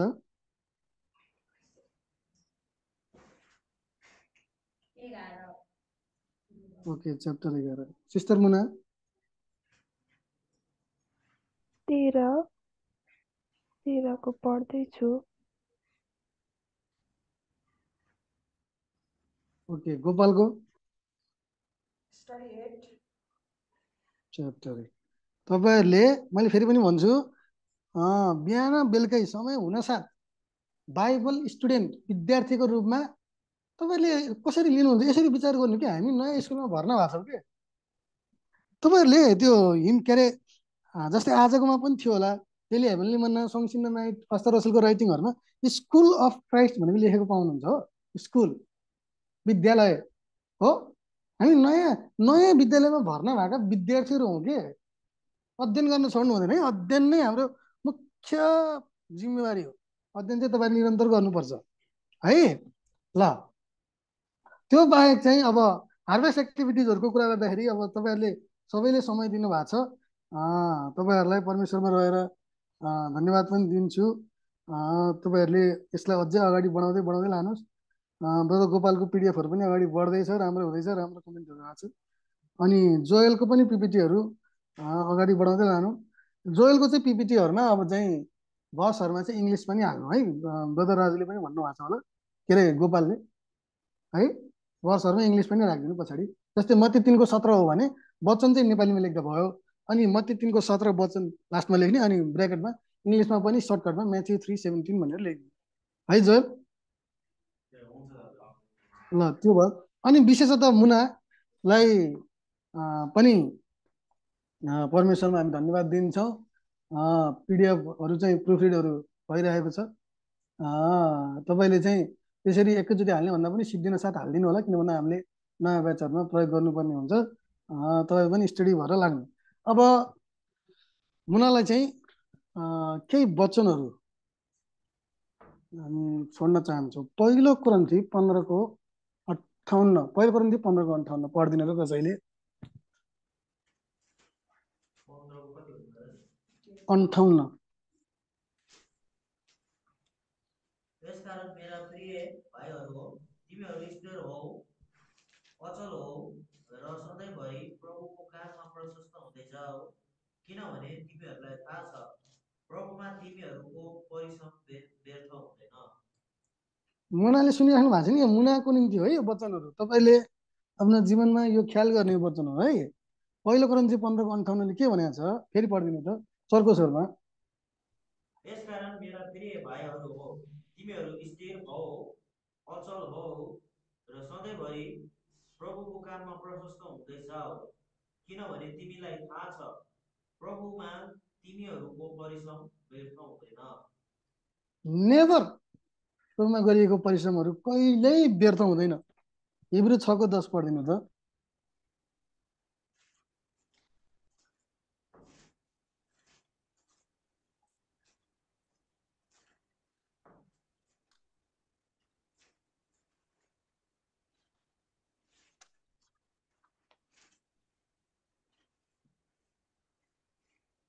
हिब्रू 6:10, किनकि परमेश्वर तिमीहरूको काम र प्रेमको परिश्रम भुलिदिने अधर्मी हुनुहुन्न, जुन चाहिँ तिमीहरूले पवित्र जनहरूको सेवा गरेर र सेवा गरिरहेर उहाँको नामका निम्ति देखाएका छौ।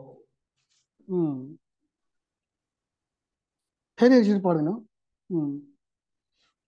किनकि परमेश्वर तिमीहरूको काम र प्रेमको परिश्रम भुलिदिने अधर्मी हुनुहुन्न, जुन चाहिँ तिमीहरूले पवित्र जनहरूको सेवा गरेर र सेवा गरिरहेर उहाँको नामका निम्ति देखाएका छौ। परमेश्वर हामी सबैको, विशेष गरी मुनाको पनि कामलाई भुलिदिने अधर्मी हुनुहुन्न है। यो कुराहरू याद गर्ने, वचनहरू याद गर्ने, प्रभुको काममा अगाडि बढ्दै जाने। बुझ्नुभयो मुना? हामी याद गर्छौँ, तपाईँको परिस्थिति मैले बुझ्छु। धेर थोर परिवारमा छोरी मान्छेको हिसाबले परिवारको जिम्मेवारीहरू पनि छ। आज विशेष गरी पाठ 14 यही कुराहरूको बारेमा लेखिएको। प्रभुले तपाईँलाई विशेष गरी तपाईँसँग केही न केही कुरामा बोल्नुहुन्छ। ती जिम्मेवारीहरूको बावजुद पनि तपाईँले चाहिँ प्रभुको निम्ति समय छुट्याउनु भएको छ। प्रभुले यो कुराहरू भुल्ने अधर्मी चाहिँ हुनुहुन्न पक्कै पनि। आउनुहोस् हामी अन्तिम प्रार्थनातिर जाउँ। प्रार्थनाको विषयहरू केही छ भने सेयर गर्न सक्नुहुन्छ।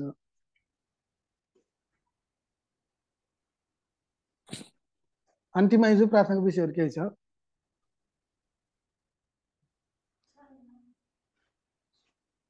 आन्टीको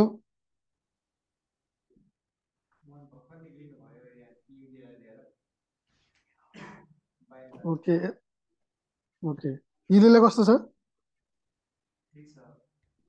आन्टी माइजूले विशेषतः अब त्यहाँ काठमाडौँमा चिसो छिटै पलाउँछ। अब यो जाडो महिनाहरूमा अलिक ख्याल गर्नु होला, आफ्नो स्वास्थ्य ख्याल गर्नु, स्वास्थ्य बिमाहरू समयमै नवीकरण गर्नु, बनाउनु, हस्पिटलहरूमा रेगुलर भिजिटमा जानु, थेरापीहरूमा गइराख्नु। यो चिसो महिनामा चाहिँ अलि ख्याल गर्नु। तपाईँहरूले बिहानै चाँडै उठ्ने अनि बाहिर मर्निङ वाक जाने, त्यो कुरा चाहिँ सायद आवश्यक नहुन सक्छ जाडो महिनाहरूमा। अरू कसैको प्रार्थनाको विषय? यता ब्रदर जोएल र ब्रदर गोपाल, सिस्टर मुना, त्यस्तो छैन। यता सिस्टर रोमी,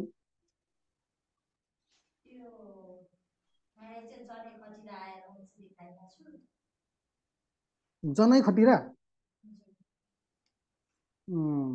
ओके। कसरी जनै खटिरा त त्यति झ्याप्पै अचानक त हुँदैन।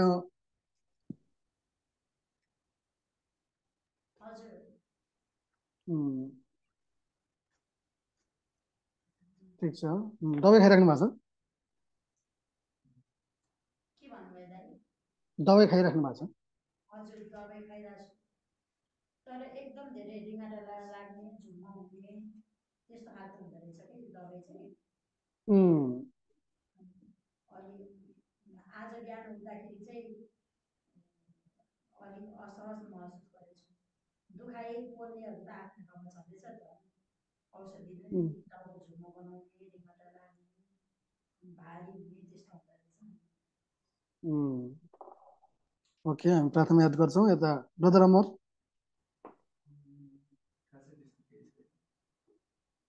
हुन्छ आउनुहोस् हामी प्रार्थना गरौँ। परमेश्वर बुवा, हामी तपाईँलाई मुरी धन्यवाद चढाउँछौँ। स्वर्ग र पृथ्वीका मालिक, ब्रह्माण्डको एकमात्र एम्परर, एकमात्र सम्राट, अन्ली रेभरेन्ट, जसले भन्नुहुन्छ म हुँ जो म, पवित्र पवित्र पवित्र, अति पवित्र परमेश्वर। जो स्वर्गमा बास गर्नुहुन्छ करुबहरूको बिचमा बास गर्नुहुन्छ, जसले आकाशलाई नजाई फिजाउनुहुन्छ अनि त्यसमा पाल टाग्नुहुन्छ, जसले मानव जातिहरूलाई पृथ्वीमा भएका मानव जातिहरूलाई तराजुमा टाँसिएको धुलो सरह हेर्नुहुन्छ, जसले पृथ्वी मात्र होइन सूर्य घाम त्योभन्दा पनि बढी ठुला ठुला मेटियर ग्रेट बडिजहरू बनाउनु भयो। यस ब्रह्माण्डका सृष्टिकर्ता तपाईँ जिउँदो परमेश्वर, जसले आकाश बनाउनु भयो, स्वर्ग सृष्टि गर्नुभयो, तै पनि जसले हाम्रो क्षुद्र हृदय चाहनुहुन्छ, हामी तपाईँलाई धन्यवाद दिन्छौँ, विशेष गरी तपाईँको अगाध्य प्रेमको निम्ति, जुन हामीले आज हाम्रो पाठको अध्ययनमा वचनमा धेर थोर केही बढी बुझेका छौँ। अगाध्य प्रेमको निम्ति हामी धन्यवाद दिन्छौँ। विशेष गरी तपाईँले आफ्नो पुत्रलाई ऱ्यान्सम सेक्रिफाइसको रूपमा मानव शरीरमा पठाउनु भयो अनि शरीरमै तपाईँले पापको दण्ड दिनुभयो, ताकि हामी पापको दास होइन तर धार्मिकताको दास बन्न सकौँ। हामी त्यो ऱ्यान्सम सेक्रिफाइसलाई अब आउँदो अध्ययनहरूमा हाम्रो दौरानमा अझै गहिरिएर बुझ्न सकौँ। परमेश्वर बुया, हामी विशेष प्रार्थना चढाउँछौँ, विश्वासको घरमा हामी जसरी नयाँ परिवारमा सम्मेलमा छौँ, सामञ्जस्यमा छौँ, हामी अझै आत्मिक कुराहरूमा अझै एक हुँदै अति पवित्र विश्वासमा वृद्धि हुँदै क्रिस्टमा एकत्व हुन सकौँ, क्रिस्टको नापसम्म पुग्न सकौँ। हामी शरीरका विभिन्न अङ्गहरू, कोही हात, कोही खुट्टा, हड्डी, ती मासी जोडिएर क्रिस्टको नापसम्म एकत्र हुँदै बढ्दै अति पवित्र विश्वासमा बढ्दै जान सकौँ। विशेष हामी प्रार्थनामा सम्झिन्छौँ, हो हामी सम्झन्छौँ, याद गर्छौँ, महसुस गर्छौँ हाम्रो विश्वासको घरनालाई विशेष गरी बाइबल अनि यो भोल्युम स्टडीमा कठिनाइ भएको नै हो, पक्कै पनि हो, तर हामी तपाईँमा विश्वास गर्छौँ। तपाईँको पवित्र आत्माले यहाँसम्म हामीलाई डोराउनु भएको छ, अब उसो पनि डोराउनु हुनेछ। तपाईँको पुत्रले भन्नुभयो जस्तो संसारको अन्तसम्म तपाईँ हामीसँग हुनुहुन्छ, यस अर्थमा कि तपाईँ हाम्रो नजिक आएर ठ्याक्कै बस्ने होइन, तर तपाईँको वचन हाम्रो हृदयहरूमा हुन्छ, हाम्रो मस्तिष्कहरूमा हुन्छ। अनि संसारमा हामीलाई कष्ट भए पनि ती वचनहरूले नै हामीलाई धुन्छ, पखाल्छ, चुट्छ, कुट्छ, डोराउँछ, सफा गर्छ, निर्देशन गर्छ। तपाईँ हामी त्यो वचनहरू, तपाईँको जिउँदो वचनहरूलाई अनि उल्था गरिएका लेखहरूलाई, विशेष गरी हाम्रो दूत पास्टर रसेलले लेख्नु भएको लेखहरूलाई, वचनका उल्थाहरूलाई अझ हामीले गहिरो रूपमा बुझ्न तपाईँको पवित्र आत्माले हामीलाई सहायता गर्नुभएको होस् भन्ने हामी प्रार्थना गर्छौँ। हामी आफै पनि घोटिएर हामी समयहरू निकाल्न सकौँ। विशेष गरी हामी नयाँ विद्यालयमा भर्ना भएका छौँ, नयाँ विद्यालयको विद्यार्थीहरूको रूपमा विभिन्न परीक्षाहरू आउँछन् नै, त्यो परीक्षाहरूलाई सामना गर्न अब हामीले आफ्नो तयारी पुरा गर्नुपर्छ, तयारी गर्नुपर्छ, मुक्तिको काम गर्नुपर्छ, अध्ययन गर्नुपर्छ, पढ्नुपर्छ। हामीलाई त्यो अध्ययनमा तपाईँले डोराउनु भएको छ हामी प्रार्थना गर्छौँ। त्यस घडी म सम्झन्छु, नभनिएका जति पनि प्रार्थनाको विषयहरू छन् ती सबै तपाईँको हजुरीमा जुन आफूले आउँछ। विशेष गरी सिस्टर रोमीको जसरी फिजिकल हेल्थमा एउटा च्यालेन्जेसहरू आएको छ, त्यो समयहरूमा हामी तपाईँलाई सम्झौँ, तपाईँले ठिक त्यो डक्टर ठिक दबाईहरूमा डोराउनु भएको छैन, हामी प्रार्थना गर्छौँ त्यो दबाईद्वारा नै तपाईँले काम गर्नुभएको होस् अनि उहाँ चाँडोभन्दा चाँडो निकाउन सक्नुभएको होस्, ताकि क्लासहरूमा टिप भएर सुन्न सक्ने अनि परिवारको जिम्मेवारी वहन गर्न सक्ने, आफ्नो व्यवसायलाई वहन गर्न सक्ने त्यो क्षमता तपाईँले त्यो स्थिति परिस्थितिलाई फेरि रिइन्स्टेट गरिदिनु भएको छ, प्रार्थना गर्छौँ। त्यस गरी म सम्झन्छु, हाम्रा दाजुभाइहरू संसारभरि छरिएका छन्, हामी ती प्रेजेन्ट ट्रुथमा बाँधिएका, हामीलाई बाँध्नु भएको, हामीलाई डराउनु भएको, उहाँहरू रहनु भएको, यसै दौडमा दौडिरहनु भएको संसारका हरेक भाइ दाजुभाइ दिदीबहिनीहरूलाई सम्झाउँछु। विशेष गरी हामी सम्झन्छौँ सिस्टर ब्रदर रिक, सिस्टर रुथ, जसरी उहाँहरू युएसमा हुनुहुन्छ, जसरी हार्भेस्ट एक्टिभिटिजहरूमा प्रेजेन्ट ट्रुथको फर्दरेन्सहरूमा उहाँहरू कटिबद्ध हुनुभएको छ, उहाँहरूको स्वास्थ्यमा पनि तपाईँ रहनु भएको छ। सिस्टर रुथको जसरी घोडाको ट्रान्सप्लान्टेसनहरू भएको छ, त्यो प्रोग्रेस भएको छ भने हामी प्रार्थना गर्दछौँ, ताकि उहाँ हेल्दी भएर आफ्नो घोडाहरू चलाएर आफ्ना संसारभरि रहेका त्यो प्रेजेन्ट ट्रुथका भाइ दाजुभाइहरूलाई लिटरेचर निडहरू फुलफिल गर्न सक्नु, त्यो अवस्थामा लानुभएको छ हामी सम्झन्छौँ। त्यसै गरी हामी सम्झन्छौँ यता ब्रदर भास्कर उहाँको परिवार, ब्रदर राजु उहाँको परिवार, ब्रदर एडवर्ड उहाँको परिवार, इन्डियामा रहेका थुप्रै साथी सङ्घीयहरूलाई हामी सम्झन्छ, ब्रदर अजय पल, अनि उहाँको चाहिँ मिनिस्ट्रीको कामहरू, उहाँको चाहिँ हार्भेस्टका कामहरू पनि हामी सम्झिन्छ। हामी सम्झिन्छ अफ्रिकामा रहनुभएका एलिएजर जुनको, रोमानीमा रहनुभएका चाहिँ एलेनी स्प्रिङ्गर, थुप्रै भाइहरू छन्, युएसमा रहनुभएका चाहिँ जेरी लेस्ली, थुप्रै चाहिँ भाइहरू चाहिँ दाजुभाइहरू दिदीबहिनीहरू यो प्रेजेन्ट ट्रुथको स्टडी र फर्दरेन्समा लागिरहनु भएको छ, कटिबद्ध हुनुहुन्छ, आफ्नो जीवनलाई अर्पण गर्नुभएको छ। उहाँहरूको हरेक काम चाहिँ हार्भेस्ट कामहरूमा, हार्भेस्ट एक्टिभिटिजहरूमा तपाईँले नै डोराउनु भएको छ, तपाईँले नै हस्तक्षेप निरीक्षण गर्नुभएको छ। नै प्रार्थना छ। अब हाम्रो परमेश्वर पिताको प्रेम, प्रभु येशू ख्रीष्टको अनुग्रह र पवित्र आत्माको सङ्गति अहिले अनि सदा सर्वदा हामी विश्वासका घरना, हामी नेपालको विश्वासको घरना सँग पनि सदा सर्वदा रहिरहनु भएको छ। आमेन। हुन्छ, जय मसी। हामी अर्को हप्ता भेट्छौँ है त। हुन्छ ल आन्टी माइजू त्यहाँ यसो हेरौँ, धेरै भयो नदेखेको पनि।